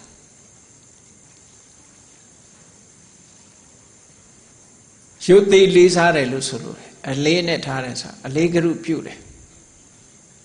အဲ့ဒါလို့အလေးကရုပြုခြင်းပြုခြင်းအပြင်လေကိုယ်စိတ်စွမ်းအားတွေတက်လာတယ်အဲ့ဒါနဲ့ပတ်သက်ပြီးတော့အထက်ကထာကမထေရဘာရဲ့ထုတ်ပတ္တိကိုမှတ်တမ်းတင်ထားတာရှိတယ်များသောအားဖြင့်ဒီထုတ်ပတ္တိတွေကအထက်ကထာမှာပါတဲ့ထုတ်ပတ္တိတွေကတီဟိုကျောင်းကဖြစ်ပျက်ခဲ့တဲ့ဟာတွေကြီးပဲအဲ့တော့ဗမာတွေကစာမရေးတော့ဗမာပြည်ကဖြစ်တာတွေမသိရဘူးနော်မှန်ပါပါဗျာတီဟိုကအထက်ကထာတွေရေးတော့အထက်ကထာတွေထဲမှာသူတို့ဝတ္ထုကျောင်းတွေထည့်ပြီးတော့ထားလိုက်တော့ခဏိထိဒီဝတ္ထုကျောင်းတွေကရှိမဟာမိတ်တမထေရဆိုတာရှိတယ်အဲ့ဒီမဟာမိတ်တမထေရကတနေ့တော့ဆွမ်းခံကြွသွားတဲ့အခါမှာသူကအိမ်အပြင်အမေလှုပ်တဲ့ပုဂ္ဂိုလ်ကသမီးကိုမှားနေတာသူကတစွန်းတစကြားလိုက်တယ်အမေလှုပ်တဲ့ပုဂ္ဂိုလ်ကငါသမီးဘုန်းကြီးကြွလာလို့ရှင်ဟောဒါကနှစ်ချို့ဆံကလေးနဲ့ဟိုအိုးထဲမှာထောပတ်ရှိတယ်ဟိုအိုးထဲမှာနို့ရှိတယ်ဒီအိုးထဲမှာတင်းလဲရှိတယ်ကောင်းကောင်းမွန်မွန်ချက်ပြုတ်ပြီးတော့ကြွလာလို့ရှင်ဆွန်းလောင်းလိုက်လို့မှားထားတယ်မှန်ပါပါဗျာဒါအမေအတွက်တော့ဘာလို့ရမလို့ဆိုအမေအတွက်ကငါအတွက်ကမလို့ဘူးတဲ့မနေ့ကကြံတဲ့ထမင်းချံကလေးစားပြီးတော့နော်ထမင်းချံကလေးစားပြီးတော့ငါပြီးပြီတဲ့အဲ့လိုပြောသွားပြီဒါဖြင့်နေ့စာညစာတော့ဘာလုပ်ပေးရမလို့သူသမီးကမေးတယ်အေးညစာတော့ဖြစ်တယ်လို့ပေါ့ဟင်းရွက်လေးနဲ့ရာကူလေးနဲ့ရောကြော်ပြီးတော့တောက်တာပေါ့လို့အဲ့လိုပြောတယ်ခုနယဟန်ကိုဆွန်းလောင်းဖို့ဘုန်းကြီးဆွန်းလောင်းဖို့ကြတော့အကောင်းနေသူကတီးတန်းချန်ထားတာအဲ့ဒါတွေလောက်ခိုင်းတယ်အဲ့ဒါကိုဆွမ်းခံကြွလာတဲ့ကိုတော့ကြားတော့ကြည်စမ်းမအောင်ငါ့ကိုဒီလိုဂယုတစိုက်ဆွန်းလှူတာဟာတဲ့ငါစီကဗတ်ဆံလိုချင်လို့လည်းမဟုတ်ဘူးနော်ကြော်စောချင်လို့လည်းမဟုတ်ဘူးတကယ်ကိုတရားတရားစစ်စစ်နဲ့လှုပ်တာအဲ့တော့ဒီလောက်တရားတရားကောင်းတဲ့ပုဂ္ဂိုလ်ရဲ့ဆွမ်းကိုငါပုရုဇဉ်ဘဝနဲ့စားလို့ရှင်မတော်ဘူးဆွမ်းကိုအလေးနဲ့ထားတာလေဒီလိုဆွမ်းမျိုးကိုတရားမကျင့်မဲနဲ့ပြင်းတိပြင်းရောနေတဲ့ပုဂ္ဂိုလ်နဲ့မတော်ဘူးဒီကနေ့ပဲငါရဟန္တာဖြစ်အောင်ကြိုးစားမယ်ဆိုတပိတ်ကိုအိတ်ထဲပြန်လွယ်ပြီးတော့သူနေတဲ့အကြောင်းပြန်သွားတာဆောမခံမဲနဲ့ပြန်သွားပြီးတော့ဟိုရောက်တဲ့အခါကျတော့အဋိဋ္ဌံလိုက်တယ်တရားထိုင်လိုက်တယ်ရဟန္တာမဖြစ်မချင်းဒီတင်မလင်ခွေကိုမဖြုတ်ဘူးဒီနေရာမထဘူးလို့ဆိုပြီးတော့ကြိုးစားတာငကောကလည်းပဲတရားထုတ်တဲ့အချိန်ကရှိတယ်အဲ့ဒီအချိန်ပေါ်မှာဝီရိယဆိုတဲ့စိတ်ဆွမ်းအားတွေကိုထပ်မြင့်လိုက်တဲ့အခါကျတော့သူဟာမုံမလွဲခင်ပဲရဟန္တာကြီးဖြစ်သွားတယ်ဖြစ်သွားတဲ့အခါကျတော့မှခုနကတပိတ်ကလေးကိုဆေးပြီးတော့ခုနအိမ်ကိုအချိန်မိသေးတယ်ဆိုပြီးပြန်ကြွသွားတာနော်မှန်ပါပါဗျာအဲ့တော့ပြန်ကြွသွားတဲ့အခါကျတော့ရဟန္တာဖြစ်လာတဲ့နေ့ကခရိုင်းနေနဲ့မတူအသားအရောင်တွေကပို့ပြီးတော့ကြည်လင်းလာတယ်မျက်နှာတွေကလည်းရွှင်ပြနေတယ်တရားတို့တရားမြတ်ရတဲ့ပုဂ္ဂိုလ်ဆိုတာအမတမသိမ်မွေ့သွားတယ်နော်ဒေါင်းတိမောင်းတိမလုပ်ဘူးတရားတို့တရားမြတ်ရရင်ဒေါင်းတိမောင်းတိဆိုရင်မဟုတ်သေးဘူးနော်အဲ့တော့ဒေါင်းတိမောင်းတိကလည်းဗမာစကားပဲဒါအဲ့တော့အပိုးမသေးတဲ့အပြောဆိုအပိုးမသေးတဲ့အတွေးအခေါ်တွေနဲ့လာလို့ရှိရင်တော့ဒါရဟန္တာမဟုတ်သေးဘူးပေါ့နော်မှန်ပါပါဗျာသူ့အနေထားအမတမကြည်လင်းတယ်သမီးလှုပ်တဲ့ပုဂ္ဂိုလ်ကဒီနေ့တော့နေမြင့်မှကြွလာတယ်ဆိုသူ့အမေမှားထားတဲ့အတိုင်းဆွမ်းနေလောင်းလိုက်တယ်လောင်းပြီးတော့သူကလည်းတန်ခါကိုကြီးညိုတတ်တော့ကြည်ပြီးတော့သူအကဲခတ်တယ်ဒီနေ့ခါတိုင်းနဲ့မျက်နှာအဆင်းနေကြည်လင်းတယ်ဆိုပြီးသူ့အမေလာတဲ့အခါပြောတော့သူ့အမေကငါသမီးဒီနေ့တော့တို့ဘုန်းကြီးတော့ရဟန္တာဖြစ်သွားတာသိကြပြီပေါ့အဲ့ဒါလေပိန္ဒာပသယနာပိန္ဒပါတာပသယနာကျွေးမွေးတဲ့ဆွမ်းကိုအလေးနဲ့ထားပြီးတော့လှုပ်ထားလို့ဆိုလို့မှန်ပါပါဗျာစာပေမှာအဲ့ဒါလို့စိတ်ဆိုတာကတက်တာနေခြင်းနဲ့ပျော်ပျော်နေခြင်းနဲ့ဒါစိတ်ရဲ့သဘာဝစိတ်ဆိုတာဆင်နဲ့အလားတရံတူတယ်ဆင်ရိုင်းနဲ့အလားတရံတူတယ်အဲ့ဒီဆင်ရိုင်းကိုထိမ့်ချုပ်ခြင်းလို့ရှိရင်ဘာနဲ့ထိမ့်ချုပ်အောင်ဆိုရင် အင်ကုသလို့ခေါ်တယ်တန်ခေါက်ကြီးနဲ့နော်အင်ကုသဆိုတဲ့အရာနဲ့ထိမ့်သိမ့်ရမယ်ချွန်းလို့ခေါ်တာပေါ့ပါဠိဘာသာအင်ကုသမြန်မာလိုကြတော့ဆင်ကိုထိမ့်တဲ့ချွန်းအဲ့ဒီချွန်းကအမတန်ချွန်းနေတာမြနေတာဆင်ရဲ့ဥကိမောဇက်ပေါ်မှာထိုင်ပြီးတော့နေရွက်ကိုအဲ့ဒီတန်ကြုံနဲ့ဆွဲလှည့်လိုက်လို့ရှိရင်ဘလောက်ကြီးတဲ့အကောင်ကြီးဖြစ်ဖြစ်အော်ထွက်သွားတာပဲเนาะသူ့ကိုနိုင်တဲ့လက်နဲ့ကအဲ့ဒါပဲဒါကြောင့်မို့လို့စိတ်ဆင်ရိုင်းကိုချွန်းတဲ့အုပ်ဆိုတာအဲ့ဒါကိုပြောအဲ့ဒါလည်းပဲအခုဒီကိုရောဟာအေးစေးစေးလုံနေတဲ့အစားဆွမ်းရဲ့တန်ဖိုးကိုသူလေးလေးစားစားတွေးလိုက်တဲ့အခါကျတော့အဲ့ဒီဟိုဥပတိကမကြီးမှားခဲ့တဲ့ဆွမ်းအဲ့ဒီဆွမ်းဟာသူ့အဖို့မှာချွန်းမယ်အဲ့ဒါနဲ့သူ့ရဲ့စိတ်ဆင်ရိုင်းကိုအဲ့ဒီချွန်းနဲ့အုပ်လိုက်တဲ့အခါကျတော့စိတ်ဆင်ရိုင်းဟာမတောင်းကြရတော့ဘူးပေါ့အဲ့ရဟန္တာဖြစ်သွားတယ်ဆိုလို့တယ်မှန်လားပါဗျာအဲ့ဒါလည်းပဲဆွမ်းကိုအလေးထားပြီးတော့ယဟန္တာဖြစ်သွားအောင်ဝီရိယတွေကိုတိုးမြင့်ပေးတယ်ဆိုတဲ့နေရာမှာအကြောင်းတစ်ခုပေါ့နော်မှန်လားပါဗျာနောက်တစ်ခုကတော့နံပါတ်5ကဘာတော့ဆိုရင်ဒါယိသမဟတ္တာတဲ့မြတ်စွာဘုရားကပေးခဲ့တဲ့ဓမ္မအမွေဟာအမတန်မှမြင့်မြတ်တယ်တာမန်နေနဲ့မတူဘူးအဲ့တော့မြတ်စွာဘုရားရဲ့အမွေဆိုတာတို့ဗောဓိပက္ခေယ138ပါးပဲမက်ဖို့နိဗ္ဗာန်ဒီဟာတွေဟာမြတ်စွာဘုရားပေးတဲ့အမွေတွေဒီအမွေတွေဟာအမတန်မှကြီးမြတ်တဲ့အမွေတွေဖြစ်တယ်ပေါ့ပေါ့ရောနေလို့တော့မရဘူးလို့ဆိုပြီးတော့စိတ်ဆွမ်းအားကိုတင်းပြီးတော့အထုတ်ပြန်တာနောက်တစ်ခုကျတော့တတ္ထုမဟတ္တာတို့ကိုတရားကျင့်ဖို့လမ်းညွှန်နေတဲ့မြတ်စွာဘုရားဟာတာမန်ပုဂ္ဂိုလ်မဟုတ်ဘူးသူကိုယ်တိုင်လည်းတရားဓုတရားမြတ်ရပြီတလောကလုံးကဥညွှတ်ရတဲ့ပုဂ္ဂိုလ်ပဲအဲ့ဒါလိုတူးညွှတ်ရတဲ့ပုဂ္ဂိုလ်ရဲ့သာသနာမှာဝင်ရောက်နေပြီးတော့ပောတိပောဆလုံနေလို့ရှင်ငါဟာဘယ်ဖြစ်ပါမလဲလို့ဆင်ញင်စဉ်းစားပြီးဟောဝိရိယတရားတွေကိုကြိုးစားအထောက်တယ်တဲ့အဲ့ဒါကနံပါတ်6နံပါတ်9ကဇာတိမဟတ္တမြတ်စွာဘုရားကတာဂိဝင်မင်းဆက်ခတ္တိယဇက်အဲ့တော့မြတ်စွာဘုရားရဲ့တပည့်ခံလိုက်ကြတဲ့ကကိုယ်ကလည်းပဲအဲ့ဒီဇက်ထဲဝင်သွားတာပဲเนาะအဲ့တော့အလွန်မွန်မြတ်တဲ့ဇတ်ထဲရောက်နေရတဲ့နဲ့ပေါ်ပေါ်ရောနေဘာဖြစ်မှာလဲမဖြစ်ဘူးပေါ်ပေါ်ရောနေမနေသင့်ဘူးလို့ကိုယ်စိတ်ကိုဆုံးမလိုက်တဲ့အခါကျတော့ဝီရိယတွေတက်လာပြန်တယ်ပေါ့နောက်တစ်ခါတစ်ခုကတော့သဗ္ဗမစာရီမဟတ္တာတဲ့နံပါတ်8ကသဗ္ဗမစာရီဆိုတာအတူကျင့်ပေါ်သတင်းသုံးပဲယဟန်နေအချင်းချင်းနော်ဒီဗုဒ္ဓဘာသာတွေအချင်းချင်းအဲ့ဒါတွေဟာသဗ္ဗမစာရီပဲတရားကျင့်ပေါ်တွေလို့ဒီလိုပြောတာမှန်လားပါဗျာ။အော်ငါတို့ရဲ့တရားကျင့်ပေါ်တွေကြည့်လိုက်မယ်ဆိုရင်ရှင်သာရိပုတ္တရာတို့ရှင်မောဂလန်တို့ရှင်မာကတ္တဝါတို့ရှင်အာနန္ဒာတို့တကယ်ဒိဋ္ဌိကျဲတွေပဲတို့မျိုးမျိုးကဒီလောက်ဒိဋ္ဌိကျဲဖြစ်တဲ့နဲ့ပေါ်တိပောဆနေလို့ရှင်မတော်ဘူးလို့ယဟန်ဆက်ရောက်နေတဲ့ပုဂ္ဂိုလ်တွေကဒီလိုအမျိုးသားမျိုးသမီးတွေဖရာတရားကိုးကွယ်တယ်ဆိုလို့ရှိရင်ဥပတိကဥပဒကဥပတိကမှာဖရာရဲ့တပိသားဆိုအနာရဝေတို့ဝိတာခာတို့သတ္တပါဏိဥပဒကာတို့မဟာနာမဥပဒကာတို့ဟဋ္ဌလဝကဥပဒကာတို့အဲ့ဒီဥပဒကာတွေလိုပဲငါတို့လည်းဖရာကိုးကွယ်တဲ့ဥပဒကာဖြစ်တယ်ဥပတိကာမတွေဖြစ်တယ်ပေါ့ပေါ့ရောနေလို့မတော်ဘူးလို့ဆိုပြီးတော့ဒီလိုနှလုံးသွင်းဆင်ញင်လိုက်လို့ရှိရင်ဝိရိယတရားတွေဟာစွမ်းအားတက်လာနိုင်တယ်လို့ဒီလိုပြောတာနော်မှန်ပါပါဗျာနောက်တစ်ခုကတော့ပြင်းတဲ့ပုဂ္ဂိုလ်ဝေရှောင်တဲ့အပြင်းကူးသွားတယ်အပြင်းကူးလားမကူးလားတော့မသိဘူးတန်းတဲ့လူနာနေရင်ကိုယ်လည်းတန်းတာပဲအဲ့တော့အတန်းကူးတာတော့သိကြတယ်အပြင်းကလည်းကူးနိုင်တယ်နော်အဲ့တော့ပြင်းတဲ့လူနဲ့တူတူနေလို့ရှိရင်အပြင်းကူးသွားပြီးတော့နေရောပြီးရောမလုံတော့ဘူးဘာမှအဲ့ဒါမျိုးမဖြစ်အောင်တဲ့ပြင်းတဲ့လူကိုရှောင်ပါတဲ့လုံလဝိရိယရှိတဲ့ပုဂ္ဂိုလ်ဟာသူကလုံနေတယ်ဆိုတော့ကိုကထိုင်းနေလို့မဖြစ်ဘူးဆိုပြီးတော့ထလုံချတာဟုတ်လားလုံလဝိရိယရှိတဲ့ပုဂ္ဂိုလ်တူယူအားကြပြီးတော့ကိုယ်လည်းကြိုးစားအထောက်ရတယ်အဲ့ဒါကဟောနံပါတ်10နံပါတ်11ကဘာလို့ဆိုဝိရိယဖြစ်ဖို့စိတ်ကိုအမြဲတမ်းညွတ်နေရမှာ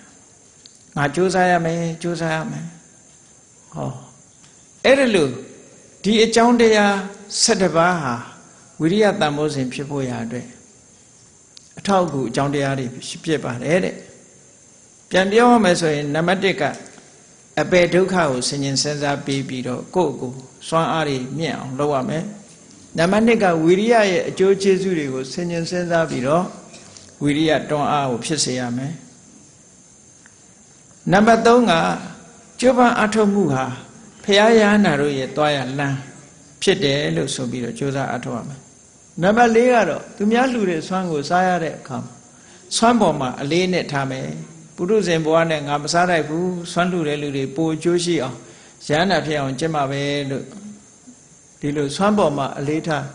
ဒါဆွမ်းနေဆိုတော့သင်္ကန်းကြတော့မပါဘူးလားဆိုပါတာပေါ့နော်ခုခေတ် CYC တို့ဘာတို့သတိတိုင်းဖယ်တို့ဩငါတရားထုမရပဲနဲ့ဒါတွေမိုးထိုက်ဘူးလို့ဆိုပြီးစ조사ရင်ရမှာပဲသိကြတယ်နော်မှန်ပါပါဗျအဲ့တော့ပစ္စည်းလေးပါပေါ့တရားဓမ္မတွေကအကြောင်းတွေလည်းပဲအကောင်းကြီးတွေဆောက်လှူကြတယ်အေးဒီเจ้าကြီးပေါ်ငါအိတ်နေလို့မတော်ဘူးတရားထုတ်မှာပဲဆိုတော့ဝိရိယဖြစ်လာတာနော်မှန်ပါပါဗျအဲ့ဒါလို့ပိန္ဒပါတာပသယနာဆိုတာဆွမ်းကိုဥတီပြောပြီးမယ်ကျန်တာတွေပါတယ်လို့ဒီလိုမှတ်ဟောနောက်5ခုမြောက်ကဒါယိစမဟာတာ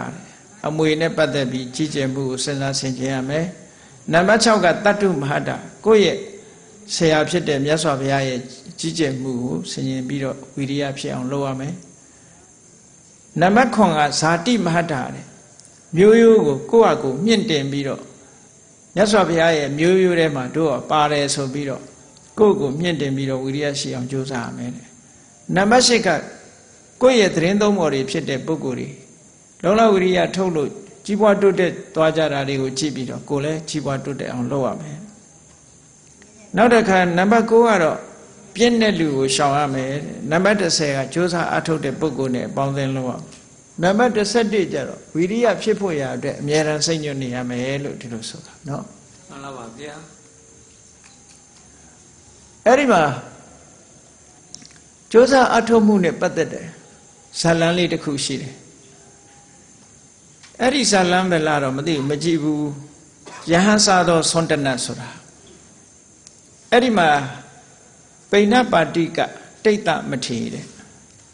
အဲ့ဒီမထေနဲ့ပတ်သက်ပြီးတော့ပြောတယ်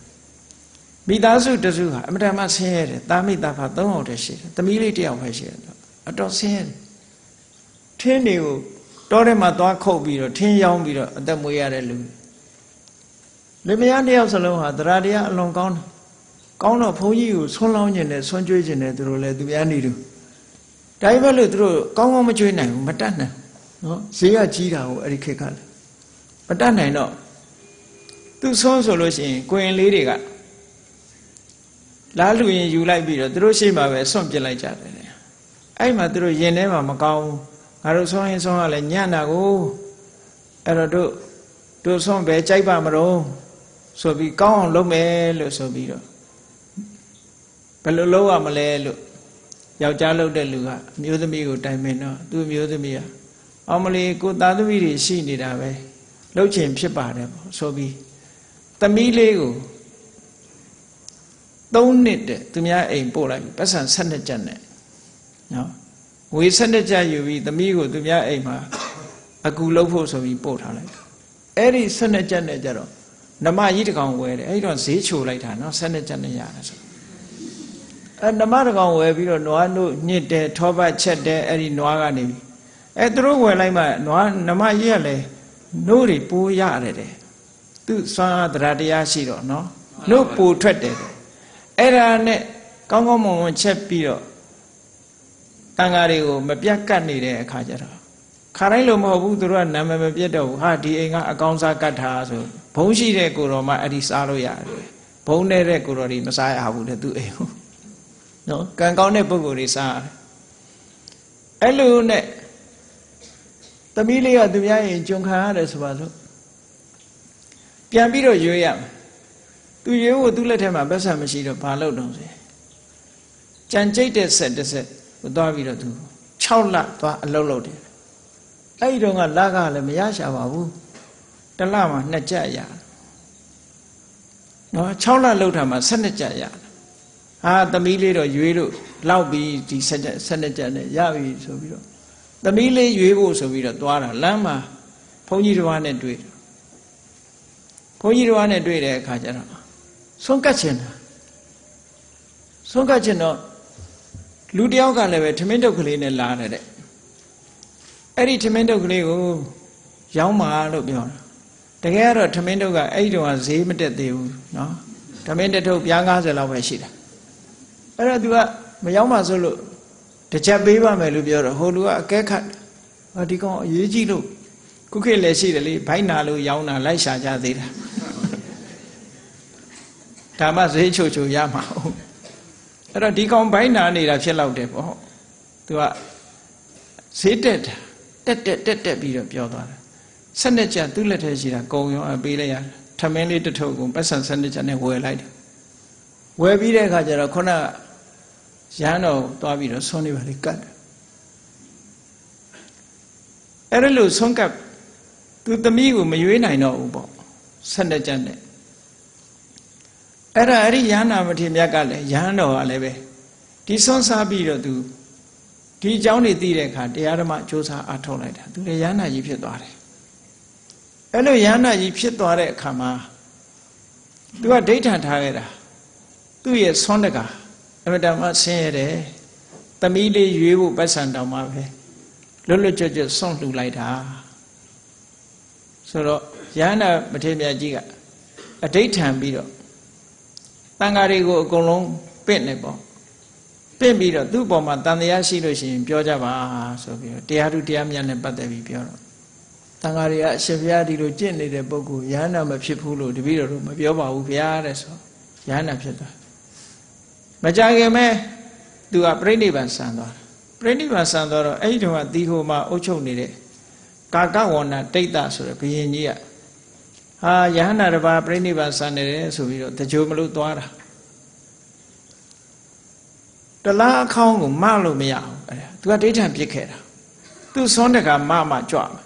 နော်ဆွမ်းတကမရင်မကြွဘူးဆိုပြီးတော့ဒိဋ္ဌံထားရတော့အဲ့ဒီလိုဘုရင်ကြီးကမိသိကြဖို့ဒီအလောင်းကိုမတာဘယ်လိုမှမရတဲ့အခါကျတော့ယဟန်တွေကိုမေးတော့ယဟန်တွေကမဟုတ်ဘူးတဲ့သူဒိဋ္ဌံသွားတယ်ပေါ့ဒါနဲ့အဲ့ဒီလူလိုက်ရအောင်ခေါ်ပြီးတော့အလောင်းမျက်နှာဖွင့်ပြတယ်ဟုတ်လားမင်းဆော့ကလိုက်တဲ့ဘုန်းကြီးဒီဘုန်းကြီးဟုတ်လားလို့ဆိုဟုတ်ပါတယ်ဆိုပြီးတော့သူကဝမ်းနဲ့ပန်းနဲ့ငိုကြွေးပြီးအစ်စ်ပါတဲ့သူဆော့ကလိုက်တဲ့ဆရာတော်ကြီးပါပဲဆိုအဲ့ဒီအချိန်မှာသူလည်းရှစ်ခိုးပြီးတော့လက်နဲ့ပဲ့မလို့လဲလှုပ်လိုက်ရောအလောင်းကြီးကကောင်းကင်ရောက်သွားပြီသူကသူဒီဇောတလောင်ပြီးငြိမ်းသွားတဲ့နော်မှန်ပါဗျာအဲ့ဒီဝတ္ထုကိုလည်းပဲအထက်ကရာထဲမှာမှတ်တမ်းတင်ထားတာရှိတယ်ပေါ့ကျိုးစားအထောက်မှုဒီယဟန်ကလည်းခုနကသမီးရွေးမဲ့ပိုက်ဆံနဲ့ငါ့ကိုဆွန့်ကတ်တယ်ဆိုတာကိုအလေးထားပြီးတော့သူကျိုးစားအထောက်ထားလေမှန်ပါဗျာတန်ဖိုးရှိအောင်ကျိုးစားအထောက်တယ်ဒါကြောင့်မို့လို့ဝီရိယတန်ဖိုးစဉ်ဆိုတာကိုယ်တဏ္ဍာမှာမဖြစ်သေးလို့ရှင်ဖြစ်အောင်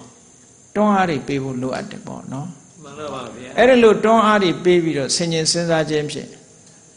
သမထကျင့်စဉ်လည်းကျင့်နိုင်တယ်ဝိပဿနာကျင့်စဉ်လည်းကျင့်နိုင်တယ်ကိုယ့်ကိုမေ့မေ့လျော့လျော့နေပဲနဲ့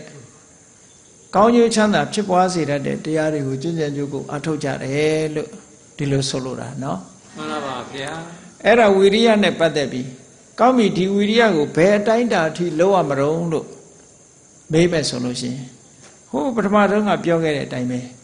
ဝီရိယတန်ဖိုးစဉ်ကိုဝိဝေကနေတိတာဝိပဿနာနဲ့တွဲသွားအောင်မဲ့နဲ့တွဲသွားအောင်ဖိုးနဲ့တွဲသွားအောင်နိဗ္ဗာန်ထိစိုက်ထိသွားအောင်ကျင့်ရမယ်လို့ဆိုလိုတယ်မှန်ပါဗျာအဲ့ဒါလို့ကျင့်မှတဏှာဆိုတာကုန်တယ်တဏှာကုန်တဲ့အခါကျတော့မှတဏှာကုန်ရင်ဘာကုန်လုံးဆိုရင်ကံလည်းကုန်သွားတယ်လို့ပြောတာနော်အဲ့ဒါလို့တဏှာကုန်ကံကုန်လို့ရှိရင်ဘာဖြစ်လဲဆိုရင်ဒုက္ခတွေချုပ်ငြိမ်းသွားတယ်ပေါ့မှန်ပါဗျာနောက်ဆုံးမှတန်တရားဝဆင်းရဲတန်တရားဒုက္ခတွေချုပ်ငြိမ်းဖို့ရအတွက်အဓိကကိုဒါကြောင့်မို့ကိုယ်တဏ္ဍာမှာလုံလဝိရိယတွေဖြစ်စေပြီးတော့မိမိတို့တဏ္ဍာမှာရှိနေတဲ့ဒီ စွမ်းအားတွေကိုအသုံးချပြီးတော့တန်တရားကနေပြီးပါလာတဲ့မဖြူစင်တဲ့သဘာဝတရားတွေအဝိဇ္ဇာတို့တဏှာတို့စတဲ့ကိလေသာတွေကိုဖယ်ရှားနိုင်အောင်ကြိုးစားရမယ်တဲ့အဲ့ဒါလို့ကြိုးစားခြင်းဖြင့်ဒီနောက်ဆုံးမှာဆင်းရဲဒုက္ခကိုဖယ်ရှားနိုင်မှာဖြစ်တယ်တဏှာပယ်နိုင်မှကံတွေကအကျိုးမပေးမှာအဲ့တော့တဏှာပျောက်သွားရင်ကုသကံအကုသကံတွေဆိုတာလေချုပ်ငြိမ်းသွားတယ်ကုသကံအကုသကံတွေချုပ်ငြိမ်းသွားလို့ရှိရင်ထိုကံရဲ့အကျိုးဖြစ်တဲ့အကျိုးဆက်တွေဒုက္ခတွေဟာလည်းပဲချုပ်ငြိမ်းသွားမှာလို့ဒီလိုမြတ်စွာဘုရားသခင်ကိုရောမြတ်ထိုသုတ်တန်တွေမှာဟောထားတဲ့အတိုင်း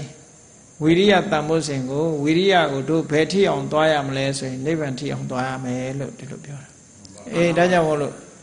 တရားချစ်ခင်သူတော်စင်ပြိဿအပေါင်းတို့ဒီကနေ့ဝိရိယတန်ဖိုးစဉ်နဲ့ပတ်သက်ပြီးတော့ရှင်းလင်းဟောပြထားတာဖြစ်ပါတယ်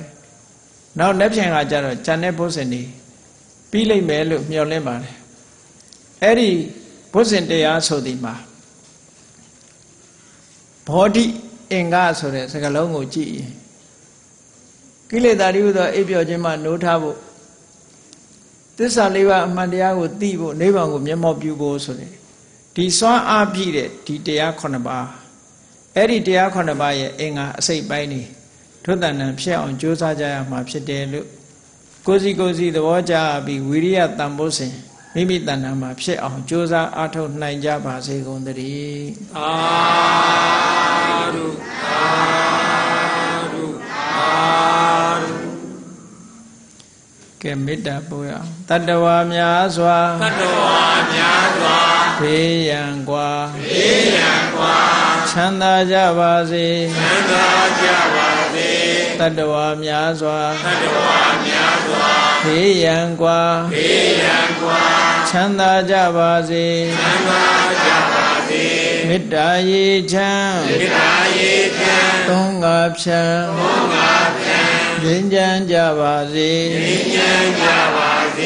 မေတ္တာရေချမ်းသုံးငါဖြံငြိမ်းချမ်းကြပါစေသက်ရှိချမ်းမာစိတ်ချမ်းသာလိုရာဆန္ဒပြည့်ပါစေဓမ္မောတရံပိဝိတဝါနဝိသာတဗ္ဗေတမုဟတာအစရမရာတိတိဘာဝံနိဗ္ဗာနံယန္တုတာရောဓမ္မောတရံလောဘဒေါသမောဟစိတ်တောကင်းပြောက်ကြည်တရားစေကိုပိဝိတဝါဝန္တာရှင်ပြတောက်ကြရနာကြရကုန်သောကြောင့်ဝိသတဝေပူဇာညနောက်ကိလေသာစိတ်တောက်ဟုသမျှတို့သည်သမုဟတာပိဉ္ကြဘက်တွင်ရေမတင်တဲ့ကဲ့သို့ကင်းစင်လွင်ပြောင်းပေမရောက်အောင်ပယ်ဖြောင်းအပ်ကုန်သည်ဟွန်တုစင်စစ်မသွေဖြစ်ကြပါစေကုန်သတည်းအစရမရံအိုခြင်းလဲကွာနာခြင်းလဲကင်းသေးခြင်းလဲရှင်းထသောတိတိဘဝကိလေသာဟုပုခတ်သိကင်းကြီးရာစစ်ဖြစ်ပေထသောနိဗ္ဗာန်ဟုခေါ်ဧပြတော်သို့သာရောတရားချစ်ခင်စိတ်ကောင်းဝိညာသူတော်စင်များတို့သည်ယန္တုပါရမီအဆင့်ဆင့်မြင့်တယ်မြင်၍မလင့်ပုံသေးဆက်ရောက်တော်မူကြပါစေကုန်သတည်း